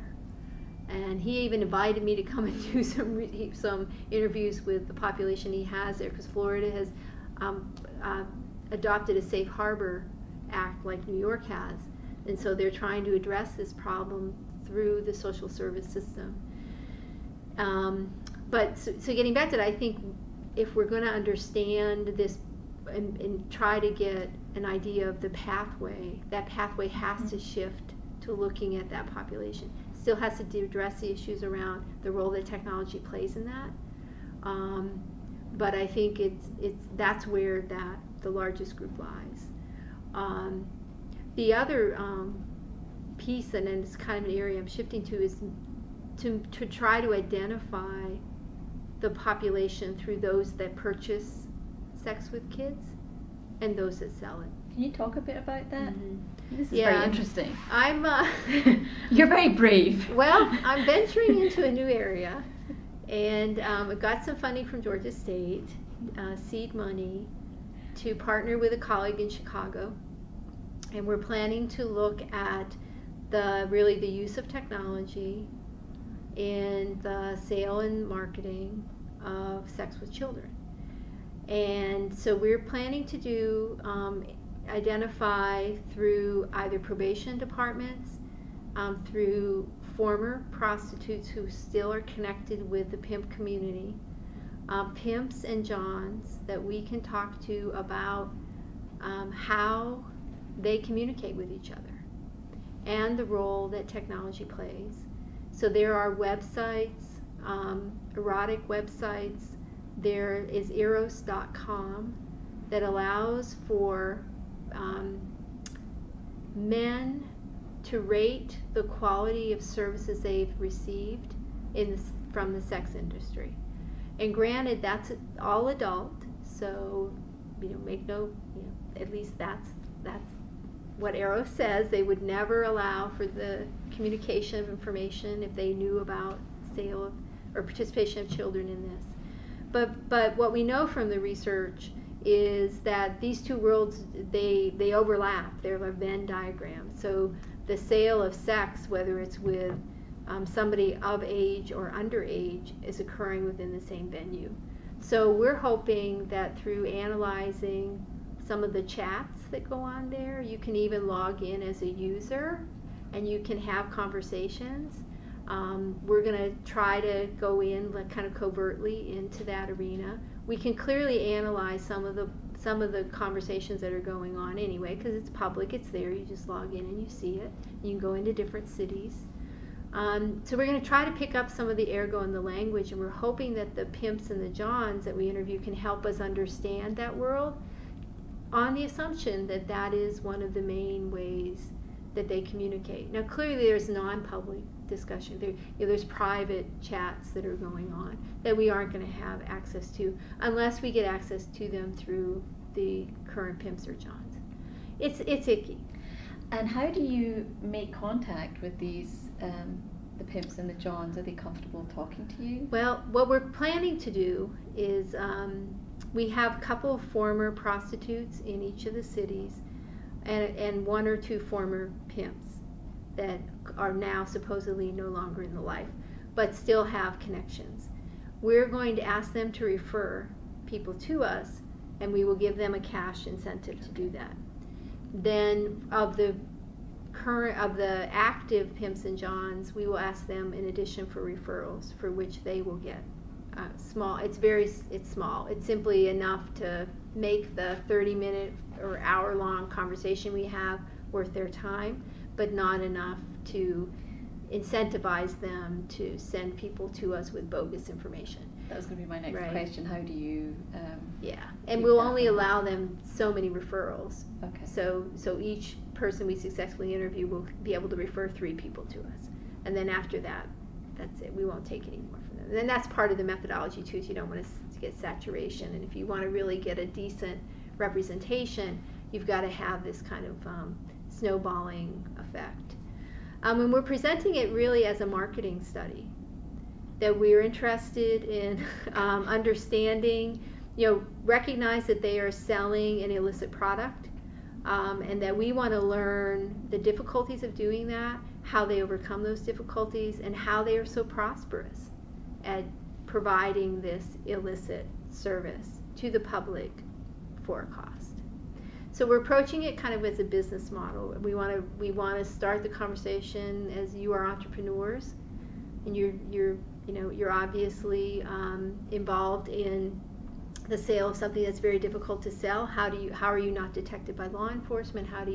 So we're approaching it from a business standpoint, that we're really interested in. They're really trying to flatter them, and it's not too difficult to flatter a pimp because they have a huge ego.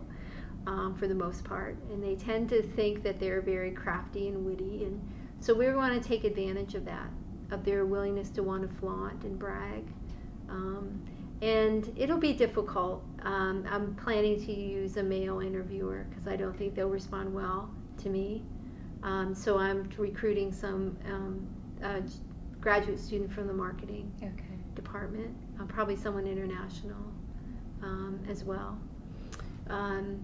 But yeah, so that's our approach. We're hoping to do 25 interviews, and we also are, because we don't want to rely solely on that referral method, we're gonna, I've got relationships with the Georgia Department of Corrections, and their probation division. So I'm going to interview some who've already have been charged with this and are serving probation terms or prison terms for this, and just talk about their past behavior. So I want people who recently have gone in, who might have, and I can put money in their commissary account if they're in the institution, or likewise I can give them a small cash incentive to talk to me. But it definitely wouldn't be from the vantage point of we're trying to develop intervention. So there'll be a little deception that we use. And we'll see. I still have to go through IRB. I was just about to ask you now. How do you think that's going to fly? So now IRB? they're going to accuse me not only of protecting but of financially supporting the exploitation of children.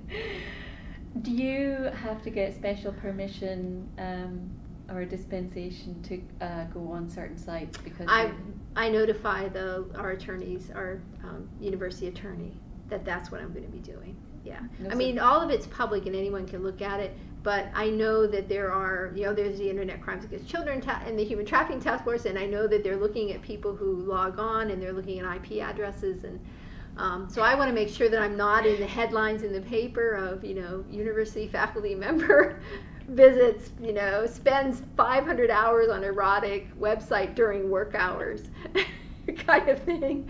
I want them to know that it's legitimate. So how long is this research going to take? Do you we think? have, we got funded largely because our intent is to apply for federal funding to kind of expand it beyond Atlanta and Chicago into other cities. So we have a year. So we've already started doing the public, what we can do publicly. So the erotic websites and all of that is public information. I could, and actually have, in putting the proposal together, already began to have set up an account and have begun to etch out the argot in the language. But the interviews and all of that, we still have to go through IRB. Yeah. So I'm planning to do that this summer so that we can start in the fall. And I'm hoping that we can do it by February. And again, we need about 50 in each city, but it could take me several months to get through IRB, if I ever get through IRB. Is it the same approach to talking to Johns as you have talking to pimps? Yes. Okay. Except that obviously they're not marketing. Yeah. But and again, there's this issue about whether or not, we don't think we're going to tap into the pedophile population, and we're not seeking to. Largely because pedophiles as a group, those that have this compulsion for sex with young, they're not typically working. I mean, that is a group that's of trafficked children, don't get me wrong. They're sexually exploited and victimized. But my sense is that population, and everything I've read, the little we know, is that they're a very closed group, and trying to gain access to them very difficult. And we're talking about, with the issue, or the main area that I've been concerned about, are really the older children, adolescent, teens, and those that really, because of the I think it's just it's a different form of exploitation. And so I'm interested in that kind of, that triangle, that pimp, adolescent, victimized, or pimp, John, victim triangle. And then obviously because if we look at the role of technology, it's just, child pornography has just flourished with the onset of the internet. It's just eased so much. And so I'm trying to kind of differentiate and focus on this one element of the trafficking experience. So when we look for Johns, we may ask some of the pimps if we can talk to their customers, and in the sense of what it is they like about, and again, we'll add a lot of questions into the interview so that they hopefully won't know exactly what it is we're looking for. I think it's interesting that you brought up the sort of differentiation between pedophiles Yes. and Johns who want to have sex with just young women. Right. Is anyone doing a like an intense sort of psychological profiling of the differences those between the two? No, they're really, the folks that do research on pedophiles are a rather small group.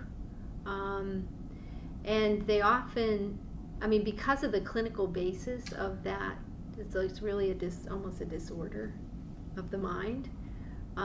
It tends to be dominated by clinical psychologists, and it's a kind of a different world. And what we kind of know, or I think what our concern is about on the child trafficking side, is not that the pedophiles are not a group to be concerned or worried about, but that's not where the growth kind of is in the demand. And so there's a sense that the motive for someone to have sex with someone young is very different from the motive for someone having sex with a child. And so the strategies, and we know a whole lot, it's kind of sort of ironic that we know far more about pedophilia than we do about this other population. And in some ways it's odd, but in some ways it's not, because when we think about the degree to which the sex industry has kind of normalized this whole idea of, paying for sex is not perverted or different, or it's there's that, and the mass culture's kind of bought into it in many ways, and even to minimize the victimization that occurs in the pimp prostitute relationship to the degree that we have. And so this idea, and I think the Shapiro Group's work suggests that these men aren't seeking someone who's 15. They want to have sex with someone. They want it with someone who looks young, and if they view that that person they're having sex with as a willing participant, they're not thinking about the degree of coercion, the degree of choice she's exercising, or what her age is. I'm told she's an adult. Hey, she's only 15. She's only 15. Let's talk a little bit about the Shapiro report. Mm-hmm. How did you think of it when it was released? I had concerns about the methodology, and we actually had my team, the research team, it came out, I want to say the final 6 months that we were working and putting together a report. And I was very interested because I thought, wow, this is, phenomenal that we have some information. How did they do it? And oh my gosh, I was talking with Kathy McCullough, and I said, this is just astonishing. How in the world did they, my first thought was, how did they get IRB to approve this? It was the first thing I thought. I was like, wow. And then as I realized they weren't affiliated with any university, I thought, oh, well, okay. So they're in the private sector and they don't have IRB concerns. Oh, okay. So they, the outside of just the normal ethical constraints that anyone would have in exploring it, they don't have the same hoops to jump through. And initially, I thought the numbers were just astonishingly high. When I looked, because granted, it was in the wake of our frustration that we couldn't even get the agencies to share if any one of these youth who had experienced commercial sexual exploitation had crossed their doorstep. But now we were finding 200 to 300 girls per month. It's like, where are they? Where are they? I just thought, were they hiding? And then they all came out of the bushes? Where are they? So part of it was I was just kind of frustrated that this was there. And then as I looked at the methodology, I realized how I had concerns about the assumptions and the way in which the estimates were generated, the actual statistical estimates. And then I looked at the methodology that they used to, they had basically 3 approaches. One was they went into an area of known prostitution and they videotaped, and then they, people on the street, and then they asked independent parties, I don't know how many or what their ages were, or what their gender was, or what their race was, to guess the age of a young woman, and it was all women, they didn't do any men, young woman was, and if she was under 18, then they counted that as if she looked under 18, that she was a minor and a victim, and if she was over 18, not. And then they, based on those reviews, they got an estimate of the number of girls on the street. And then they did an internet ad where they set up what was, I guess would be a honeypot, for lack of a better term. And they had men call in, and then they asked questions about whether or not, there's lingo and argot in the field about how to get access to younger prostitutes. And so they would press them as to, well, you want someone young? Well, young, yeah. Well, how young? Trying to get them to reveal whether or not they actually wanted sex with a minor versus not. And then the third way, was it the hotels that they sat in? They've used a number of different methodologies over time. But, so anyway, they had come up with these numbers. And then as I looked at the translation, there was and we actually talked with Alex, who led this study with the Shapiro Group. He came and shared, or we did a phone conversation with him, I believe. Because my team looked at the study that first came out and said, oh my gosh, this. We had a list of concerns we had, and how did you go from here to here? And anyway, at the end of it, my biggest concern was that by setting up the honeypot, that they were actually shaping the market. Yeah. That if men became aware that, oh, well, you don't have to go with that 19-year-old, that there's actually a place that you can go and get someone under 18 who's younger and fresher and newer, less likely to have that they were, by setting up the honeypot, shaping the very market they were studying. And so how many men simply went to a younger population because it was available, but were more than happily and content with an older one before, right? So I had a concern about that, which they didn't have, which kind of shocked me. And then there was an issue around their interpretation of what I would call kind of requests for services or an incidence versus the prevalence, right? So there's a number of victims that experience this, but then there's a number of times that men have sex with, right? And they were confusing the two. So they counted if a man wants to have sex with someone 10 times a day, they're counting that as 10 different victims, rather than recognizing that it could be the exact same victim having sex 10 times, right? So those issues, and so I think their numbers are conflated in that they confuse incidence and prevalence. But I think, I'm saying all this in the context that, and acknowledging that they got at least a picture of something that we struggled for 3 months to get. Now, they didn't have the same constraints, and we didn't have the resources they had, but with all those caveats, I'm pleased that they did it because it generated a conversation. I do have concerns ethically about what they did, but again, they're in a private sector marketing firm, and they can do that. I can't, and I wouldn't. So I respect those differences. That's what's there. And I do think they've helped.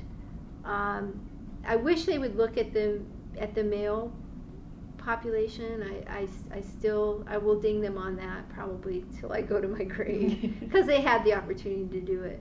But again, given the funding, the origination of the funding source, and this was coming through the Juvenile Justice Fund, again, I think they were perhaps hamstrung by the same parameters that we were, and that if you're going to work with us, we're only interested in girls and don't look any further. But I think it's generated a conversation. Clearly their methodology's been adopted in some other states, and I think it does give us a different look at a different piece of the elephant. And I like that they brought in and have highlighted the importance that the role the internet plays in this, and that the marketing is no longer at the street level.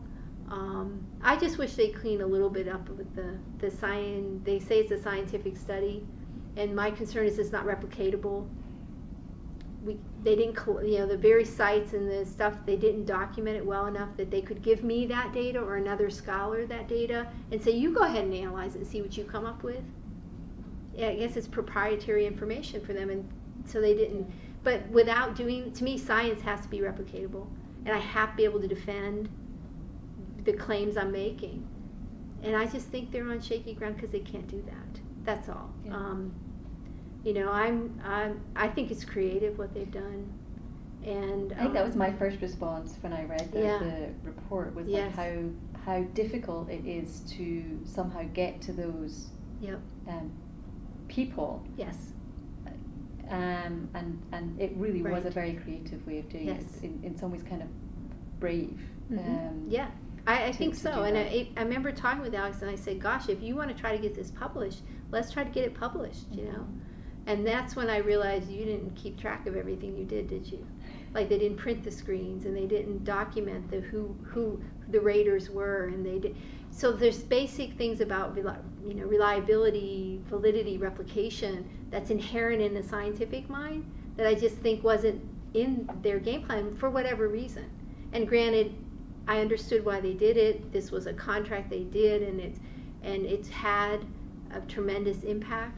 I just wish it could stand on stronger legs. That's all. I think because it was so creative and because it had really the potential to kind of rock the world, and instead of rocking the world, they got tremendous pushback because of those fundamental flaws. And I think they were unavoidable.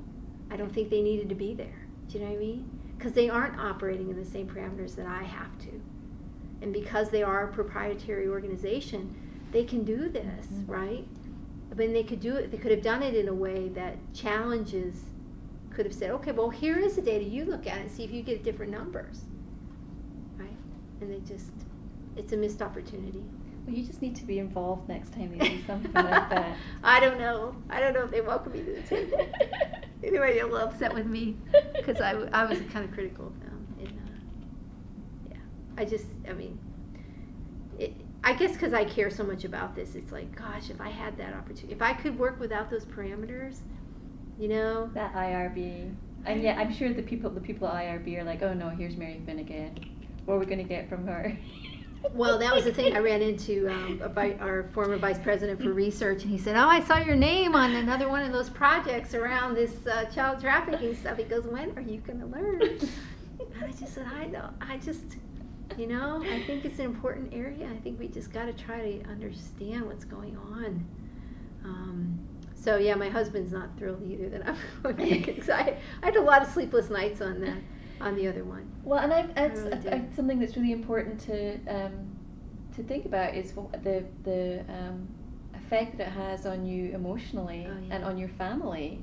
Mm-hmm. How do you decompress after you've and how do you process all of that awful stuff? Yeah, I mean, the one area that's kind of, it's just an aside, one day I was walking to down here to the MARTA station, and I walked by on this little isolated area. There was a young man standing in front of this young girl, she's probably 13, and he was just degrading her, and I was there long enough to capture that this was a pimp or a boyfriend who had forced her to do something she didn't want to do, and it was sex related. So I'm like, here it is, it's unfolding in front of me, right? And so and shortly down the block there was a group of young men, and this man had struck her, and that was when I said, no, I just can't walk away. So I went down to the guys at the end of the block and I said, did you just see what I saw? And they're all looking at me and, what? And I said, that man just struck her. I said, how old do you think she is? I bet you have a sister that age. And you're going to stand here and watch that and not do anything? I said, I know your mother raised you better than that. You need to get down there. And I said, I'm going to phone the police. I'm going to let them know. But you need to get down there and make sure that nothing more happens. And one of the guys was just like, told me to, you know what. Uh-huh. And another one, I'm just looking, I caught his eye. And I just said, you need to step up. And so I went down to the MARTA, and the timing was that there were 2 City of Atlanta police officers coming down, because I guess someone else must have phoned it in. And I said, you know, there's a guy down there just struck a young woman, and I said, you know, I'm trying to get some bystanders to intervene. And he goes, well, what does he look like? And I said, well, he's got, you know, dreadlocks, and he's this height. And he goes, oh yeah, we got it. And they were actually heading there, right? So I got getting on the MARTA, and I texted my husband, and I said, well, I think I just intervened and prevented a pimp from getting away with hitting a young woman. And he's like, what are you doing? You can study this, but you don't have to take this on as your own. What are you going to do, go out and be an interrupter now? And I said, no, I'm okay, it's fine, the police are there. So he just goes, phew. But I mean, it's hard to kind of study this stuff and realize that it is happening in our midst. And it's not just this issue, it's other issues where we see people bullied, we see abusive language, we see rudeness, and we just let it go. Sure, yeah. It's not my business, I'm going to just look out for myself and I can't be that person anymore. And I've just studied it too much. I've seen it unfold even in academic departments where there's been negative behavior that's clearly affected the quality of life in that department. I can't stand by and not do something. But it comes with a cost. Yeah. I mean, it's, you know, I wish I could not intervene and just walk away sometimes, but I feel like I've had this epiphany. That, you know, my eyes have been opened, and I won't be able to live with myself if I don't do. I mean, I'm not a risk taker. I didn't intervene. I didn't, you know, put him to the ground. Like, you know, too old to do that now. My younger years, if I had the same mentality, I probably would be very dangerous and get myself in harm's way. But it is hard, and I have 2 children. I have, you know, I started studying this issue, especially worried about my son more than, you know, he works at a restaurant, and he's been propositioned by men. You know, it's just something I always thought and talked about with my daughter, but I never thought of talking about it with my son. And it's just like, really? Well, you know, one time it was a man, and one time it was a woman. And I was like, does he know that you're only 16? I mean, we're having this conversation with him. And he's like, oh, Mom, I just threw it in the trash. It's no big deal. And I'm like, gosh. You know, but so it's, you know, having that and you know, it's not easy. It's not easy. And it's partly, you know, I survived sexual abuse as a child. And so I had made a commitment to myself in my career that, you know, I can study most anything, but I don't think I can study this. And now I find myself studying it. And when I find that I can't it's one of the reasons I didn't want to do the one-on-one interviews with the youth, is that I was afraid I would over-identify with them. And I didn't want to do that. For a host of reasons. I wasn't sure I was ready, and I wasn't sure that it was the healthiest thing for them. And but I was okay with it, and I did it, and I heard, and I think I can empathize with a clearly different situation. It wasn't a stranger, it was a family member. But it's still not something that I mean, I'm not sure I want to dive into it real full, right?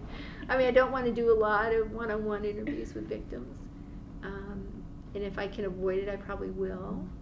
But I think I have a heightened sensitivity to it because of my experiences. And what I hope is that, and I share with my students sometimes, and my graduate students when I teach family violence and all, that it's important for those who have been victims and who have survived, like I see myself as a survivor, that they see that you can go on in life and that you can be a full person. And it's not to minimize that experience at all. It's just not to allow it to identify who you are. Yeah. And they need to see people that can do that. Yeah. And I think it's powerful. I mean, I think the mayor, when she shared her experiences and, you know, that, you know, look at what she was able to accomplish. And I think we need more people like that, being willing to just say, you know, we're all walking wounded. Yep. we all have things that happen to us in our lives, and it's not that event that defines us, it's how we move forward having experienced it. And and I think, I look at everybody and think there's something about them in their life that there was a challenge that they overcame, big or small, and mine is no different from that. And I just want to be able to do that. And I think with these youth particularly who maybe haven't seen a lot of that success, that they know that they can overcome, and that they can walk a different pathway, and then what that pathway is. And it doesn't have to be the pathway to addiction, and it doesn't have to be the pathway to delinquency and crime. It can be something different. It's not going to come easy, but it can. That's a great message. Yeah. How do you with all of this in your background then, how do you deal with the realities of what predators or pimps, Johns are what they're doing to young people? I hate it. Boy, it makes my blood boil. I don't have a lot of empathy. But I think it's a difference in degree that I see in them. From the potential of, I think, every human being to go to that negative side, to take advantage, to manipulate, to exploit. I think it's in all of us. I just, I tend to see it in men more than women, but that's my bias.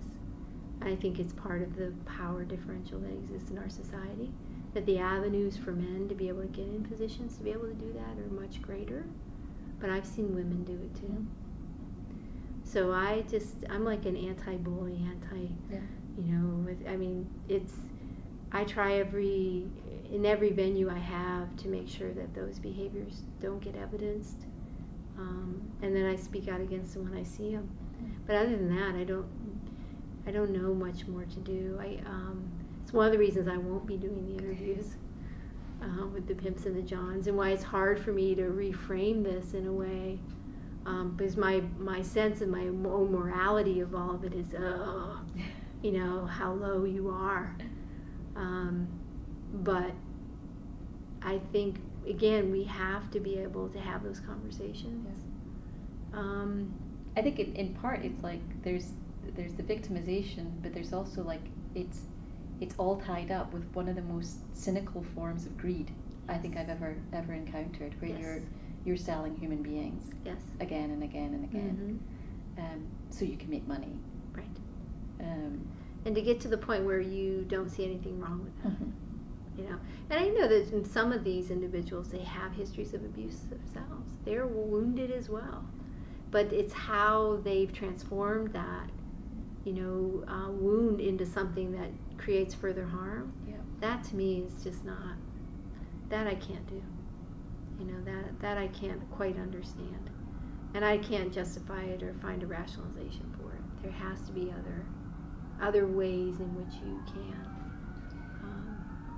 So moving it forward with this research that you're going to be doing, do you have in your somewhere in the back of your mind how you will process this through emotionally? How you go home at the end of the day and be able to just leave it behind? I do a lot of journaling when I do research, because it helps me. I do it more than at any other time, especially when it's new data, when it's primary data collection. You tend to don't know what you're going to get when you open that box. So I do a lot of that, and then I have if I need to, I'll go into counseling. Okay. I'll work through it that way.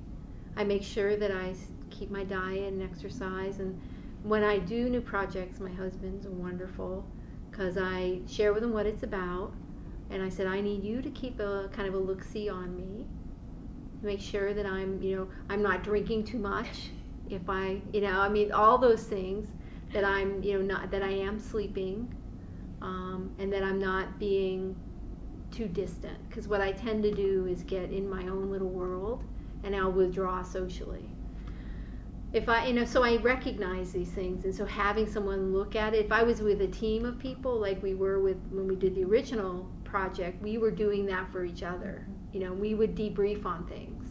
I'll probably debrief with my colleague from Chicago about it. And it's a woman that I'll be working with, and we've worked in the past. So we both know that we're kind of going into this realm. But that's the only way I know to do, is to try to make sure I have those kind of safety valves. And if I find I can't do it, then I just won't. Yeah. I mean, this is the first time I'm moving into kind of directly working with the abusive side.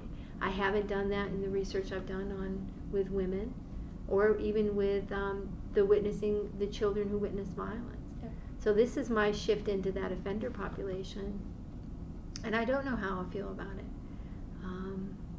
but we'll see. I think it's actually very academically and emotionally brave of you to do it. Well, or it's foolhardy. I'm not sure. I mean, a year from now I'll be, I don't know, totally. I don't know, but it's. I think it's an interesting question. I think I'll be able to handle it. We'll see. Good. We'll see. I want to ask you, changing the subject a little bit. You've been working on research about the health outcomes of among women who are trafficked for sex. Yes. I've not seen very much about that written. No, there hasn't been. What are you finding? Well, we didn't do any primary data collection with this project. There was a study that was funded by the Department of Justice that collected data in, I want to say it was about 8 U.S. cities. And it was a mix of international and domestic victims who were identified through some nonprofit organizations that reached out to women who are involved in prostitution. So it's a mix. Hughes, I'm forgetting the source of the data. I don't usually do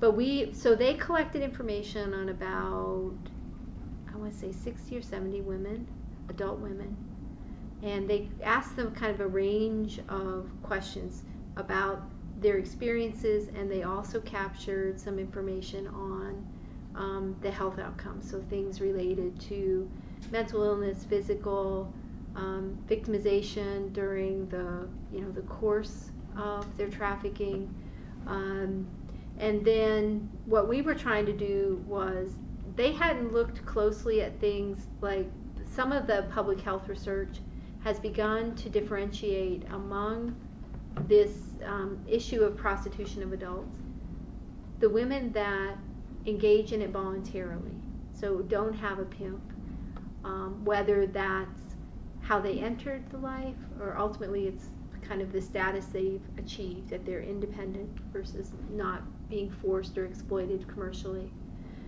through a pimp.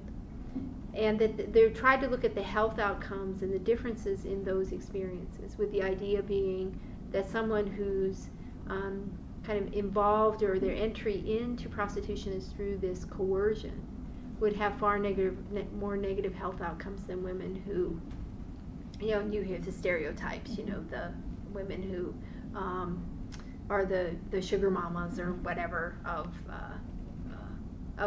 wealthy men. And so the public health realm has looked at that. They've also looked at issues around if it's indoor versus outdoor. So women who are out on the street, considered to be a lower class of prostitute because they're kind of marketing their wares and are exposed to so many other risks for being on the street, than women who are kept in brothel or hotel, right? And so they begun to differentiate that. So we thought we would look at, there was one other factor we examined too, I'm blanking on it right now. But all this was kind of conversation going on in the public health research, and going on really with prostitution, often in some countries where it was legal. So Canada, for instance, and some other nations. And so we thought, well, why don't we look at this with the U.S. population, domestic and international, and figure out whether or not the health outcomes are differing in a context where it is illegal, and let's see what we find. So what we end up finding, we also looked. The other factor we looked at was my colleague and I, Lisa, who did this study, are understanding pimp behavior as being on a continuum that may not be that much different from other types of controlling relationships. So one thing we learned, or I learned in looking at youth, is that a lot of times the youth are recruited into this through the pimp posing as someone who genuinely is interested in a dating relationship, in an intimate relationship, a partnership of some sort. And that so that's not unlike some intimate partner violence, where this is a relationship that is about control, and it's about force and coercion and abuse, physical and verbal. And so there are parallels between pimp behavior and batterer behavior that we thought we would look at. And so one of the factors that we wanted to examine with this population was the degree to which there were other abusive relationships besides the physical victimization. So the degree of verbal abuse.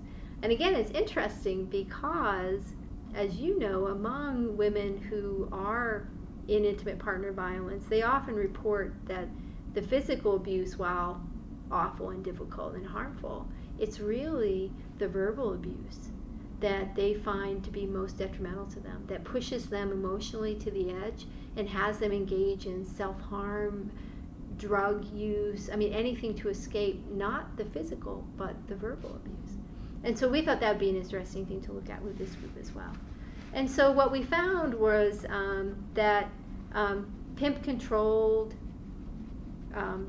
behavior, or pimp-controlled experiences, had the women that were in those types of situations had far poorer health outcomes, which you would somewhat expect.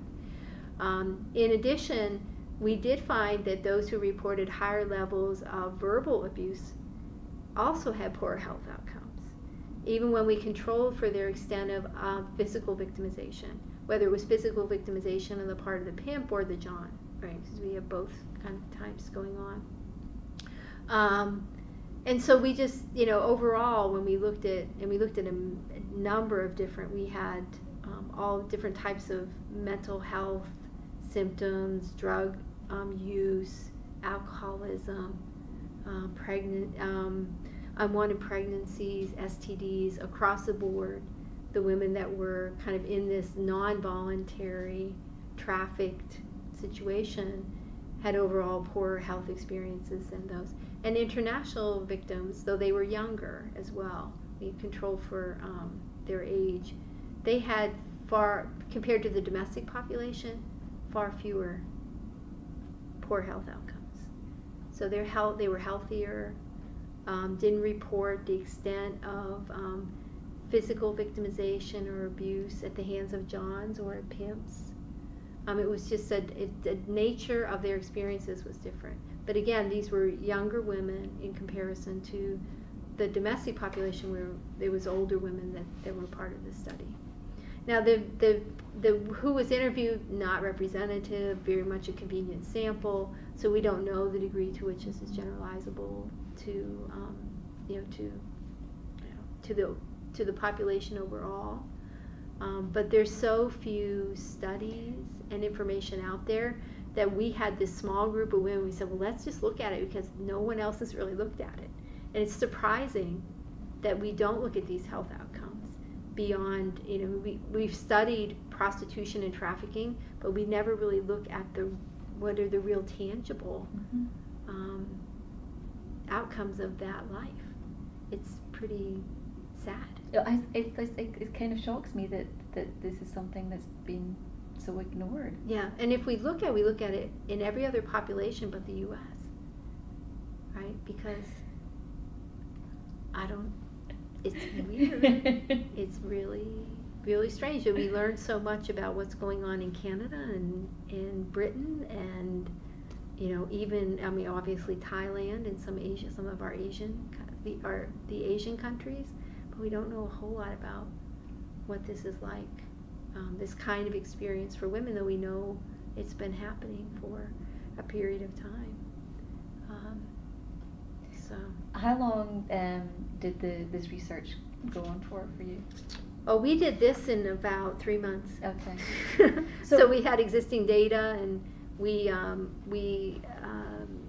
there was actually one of our journals, one of our premier journals, was looking for information on the health outcomes of justice involved, of being a victim, of being an offender, and they really wanted to focus on health outcomes. So we said, well, gosh, this is ideal. Here's this data. Let's go ahead and analyze it and submit it. And we did, and it got rejected because it wasn't a large enough number. And we said, okay, well, let's send it to a public health journal, see if they'd like it. It got rejected for other reasons. And then we said, okay, well, let's try one other place. And so now we have, I think this was revise and resubmit still. Okay. So it hasn't been published yet, but we're hoping we address their concerns about, obviously some of the statistical analysis, because it's a small number.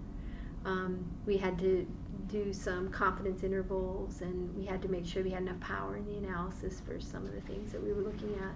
And so we did that. So I think it will be accepted. We got the revisions back in, but. Can you see yourself maybe doing a broader study at some point in the future? Oh, yes. Because it just seems like something that yes. needs to be done. I mean, and there may be some information. Some states actually do some community health surveys where they actually ask women about their sexual activity. Some of them even ask them, and we've obviously, protected use of protection during sex. I mean, that was one of the factors we looked at as well. But so they have some. There's a study in California, it's a pretty large study, that actually has some data on women who were engaged in prostitution or sale of sex for money, asking them about whether or not there was someone that forced them or coerced them into doing this, that hasn't really looked at the health outcomes fully, even though it was a health study. It was kind of weird.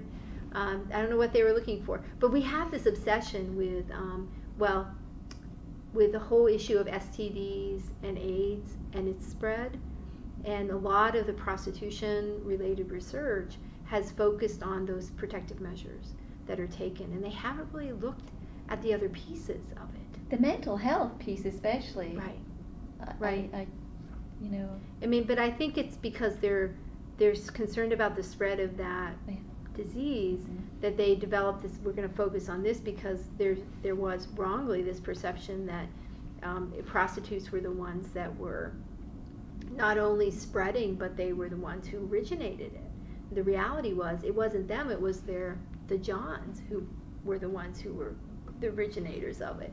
And so it kind of created this this blame on the prostitute rather than on the John, right? So yeah, got to love it. Yeah, it's amazing. It's amazing.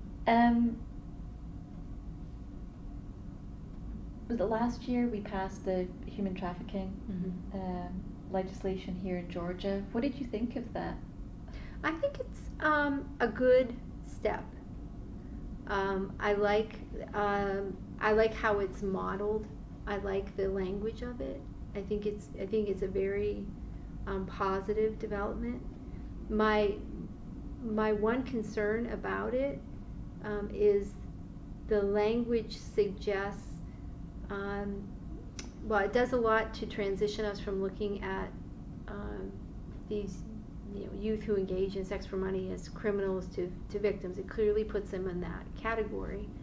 But it makes that access to services conditional on their willingness to support efforts on the justice system's part to hold their pimps or Johns or whomever else is involved in that transaction accountable. And I think that I have a problem with that. I have a problem with that because they're not adults. Yeah. They're children. And while I know it's modeled after the adult trafficking legislation, and I think it might be even there to me, there's much stronger ground to say as an adult, there is this expectation that you will help. And if you don't, then there are certain services you may not qualify for. I'm still not real comfortable with that, because to me, you're a victim regardless. And again, it's this issue of trusting the person who's experienced that trauma and helping them work through that to the point where they can make a decision about whether they want to help you or not. And I know there's timeliness in trying to respond quickly, but at the end of the day, in these kinds of situations, our attention has to be, and our focus has to be on the victim and not on the offender. And my problem with our current law is that it still shifts that focus on trying to get that offender. And granted, I want to get them too, but I don't want us to have bodies strewn along the way of victims in order to do that. And for children especially, because who's going to act on their behalf? Who are they going to consult with to make this decision? Are we going to have guardian ad litems that will help? Maybe. But even then, it's a tremendous, difficult decision to place in the hands of a child who's just gone through this traumatic. Yes. I mean, I don't understand the logic of it. And our federal law doesn't require it for services for child victims. It requires it for adults, but not for children. So why did we add it as a need to have this as a precursor to qualifying for resources? It doesn't make sense to me. The cynical part of me thinks that it was politics to make sure that it pleased everybody enough to get passed. Although it was really quite astonishing how both sides of the House were able to come together and I was amazed. From where we were a year ago yeah. to what we just passed, yeah. light years. Yeah. And I also think it may be an issue of federal funds may be available or more readily available if you have a victim who's participating in the process, that might open up some resources so that the state and local communities don't have to support it. But I still think it's not the right tone. A lot of people who are far more intelligent than I am, who I've talked to about this legislation, see it kind of as a step in the right direction. Right. I think it is. And I crafted an op-ed piece for the AJC in response to it. That kind of, I didn't send it in. I kind of chickened out because I've always, I feel like every time the state does something, I'm always like, oh, just a little more. And that's the academic in me, kind of seeing like what that horizon where we could be, and getting frustrated that we're still at this hill. So I have to kind of restrain myself sometimes. But I had written a piece kind of, saying this is a wonderful first step. However, what we really need, and this piece in particular is troublesome. But I wasn't sure what the politics were behind it all. And at the time I thought we need to have just a day where we just go, yay, this is good, rather than, this is good, but I didn't want to be the person that did the but. But I do intend to try to do everything I can to try to get that revised. Yeah. Because I think it's just unconscionable to me that we place that on the child. Well, and the terminology is changing as time goes on. We talk now much more about human trafficking. Yes. It's the sort of big umbrella term that we have. Are you comfortable with that, or are you afraid or worried that the child sex trafficking could be lost in amongst that? Yeah, I am concerned about putting all of this under the umbrella of human trafficking. Because I do think, while I'm a staunch human rights advocate, I think when we parcel out and try to just lump children under that umbrella, we miss a conversation about agency, about legal status, about who speaks for the child. We lose that, and the uniqueness and the vulnerable position that children are in because of their age. It's not the same. It's not, the remedies aren't the same, the experience is not the same. It's just different. So we have to have the ability to kind of recognize that we have put children, because of their age and a particular legal status, we've restrained their ability to do so much, right? Doesn't apply to adults. And every time we kind of lump them in, we run the risk of forgetting that. And we can't forget it. And again, I think it's part of the age of this movement. Mm-hmm. It's, you know, I'm thrilled that the world is looking at human trafficking. Yes. And acknowledging that it's there and that it's Yep. very serious and that something needs to be done with it. But it is kind of very easy for Mm-hmm. things to be lost in the grand sweep Yes. of things. Very much so. Very So- much so. It's yeah. I mean, there's times when you have to look at the uniqueness of the Mhm. person, Mhm. and I think it's important to see beyond the trauma. My fear is that the trafficking experience defines, Yep. and it's the common link, but it's not what's going to be, you know, the solution comes in looking at the individual, not in the trauma. And if all you see is the trauma, that individual's never going to move beyond it, right? So it's separating those two things, Yeah. that event and then that person from the event. Where from now, you know? Exactly. Where do you go from here? Yep. To make sure that person has a better life from Mhm. from where they've been. Yeah.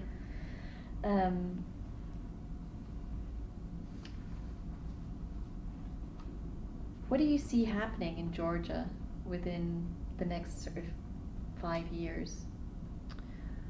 Well, I think what is interesting is that we're a little ahead of other states in this arena, which is, we don't often get to say, but as a state that we're kind of addressing something that other states haven't, in a way that's actually helpful and not hurtful. And then so those things, I'm just like, wow, you know, this is wonderful.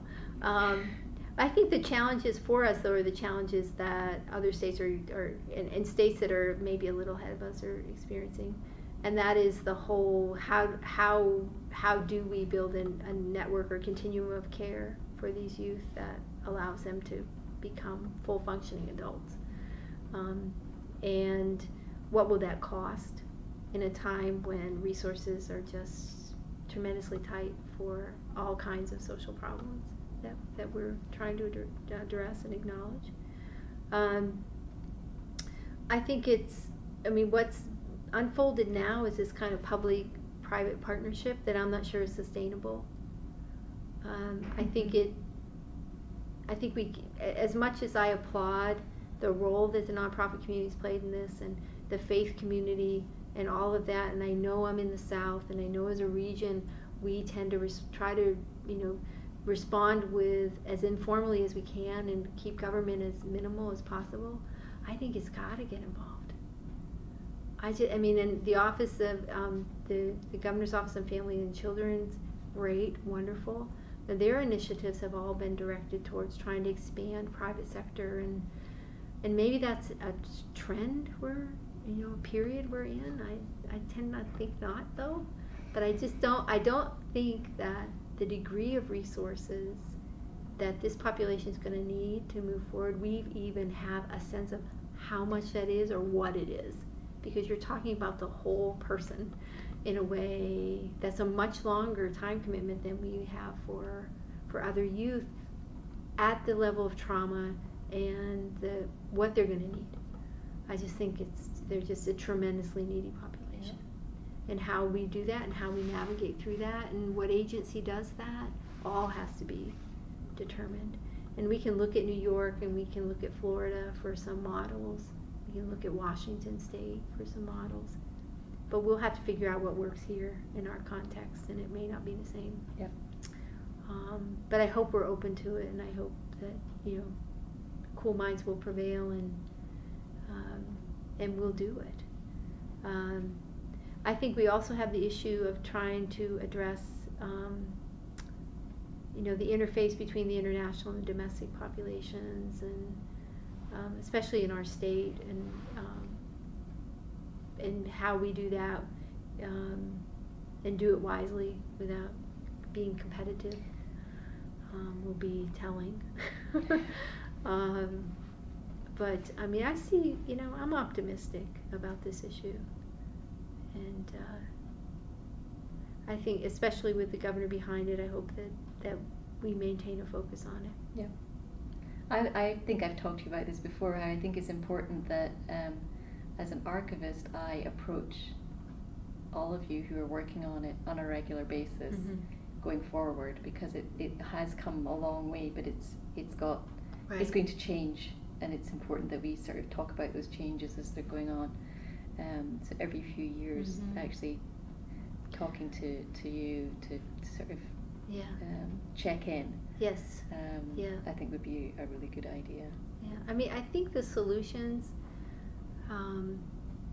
especially because a lot of the problems being fostered by technology and how we communicate and evolve as a community, and how the cyber world becomes for some people the dominant world of their existence. I mean, all of that's unfolding at the same time this is unfolding. So I think the solutions rest in embracing that kind of new world order, so to speak.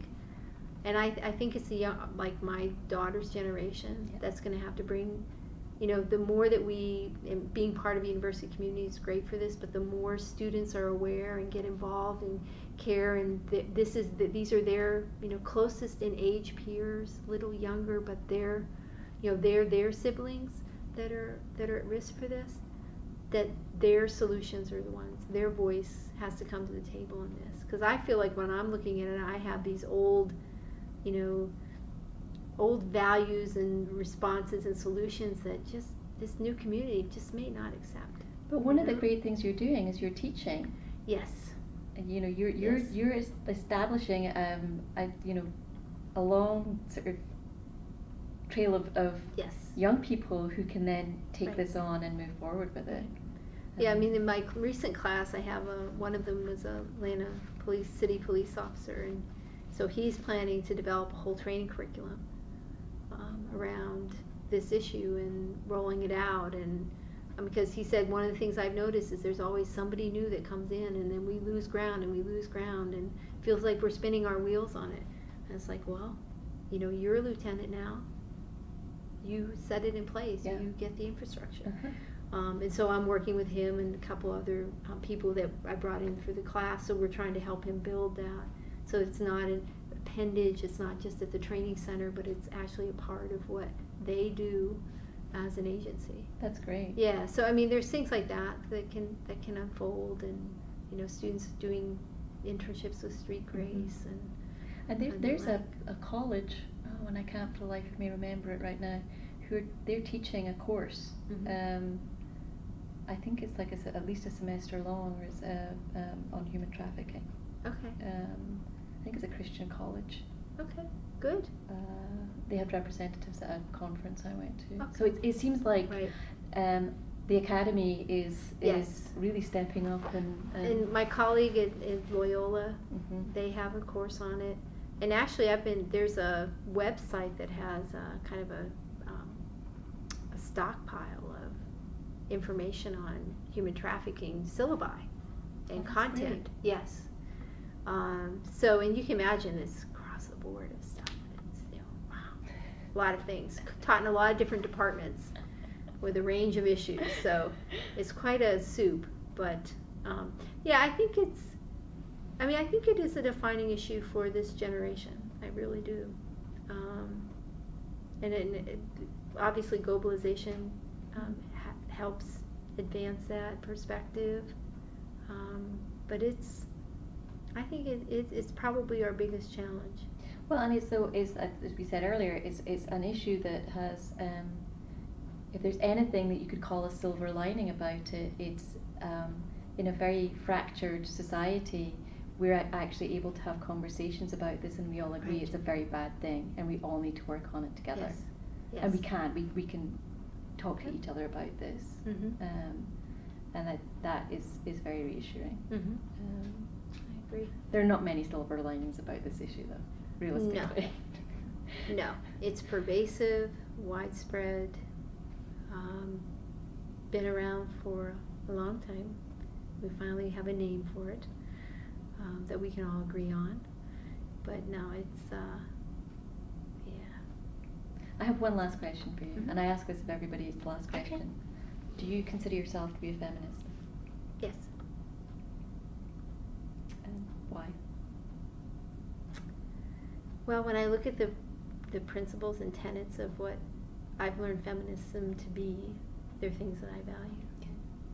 So, and I don't shy away from it at all. But I try to be, because clearly when teaching in criminal justice, a number of my students are either fairly conservative, and this isn't even a male or female thing. I have a mix of, I have some men who are just so, their beliefs are so fit with feminist ideals, and I have some women who are just so in rejection of it. So it's interesting to see, but I definitely see myself that way. I'm concerned that there seems to be a tarnish to what it means to be a feminist, but I won't ever shy away from it at all. Yeah. And I've had that kind of epiphany that this is who I am and this is what I believe, and I can't go back to not. It would be like denying my own existence in some way, my own experiences in life, Mm-hmm. to not believe it. You'd just be bullied then. Yeah, exactly. Well, I'm done. Okay, good. Is there anything you need to add? I don't think so. I hope you got enough information, and I hope I gave, due dignity to what I've experienced and what I've shared and what I've learned. I think this interview is outstanding. I think that it will be very, very useful for researchers. Oh, good. I'm glad. No worries about that. Okay. Thank you wonderful. very much. Yeah, you're welcome.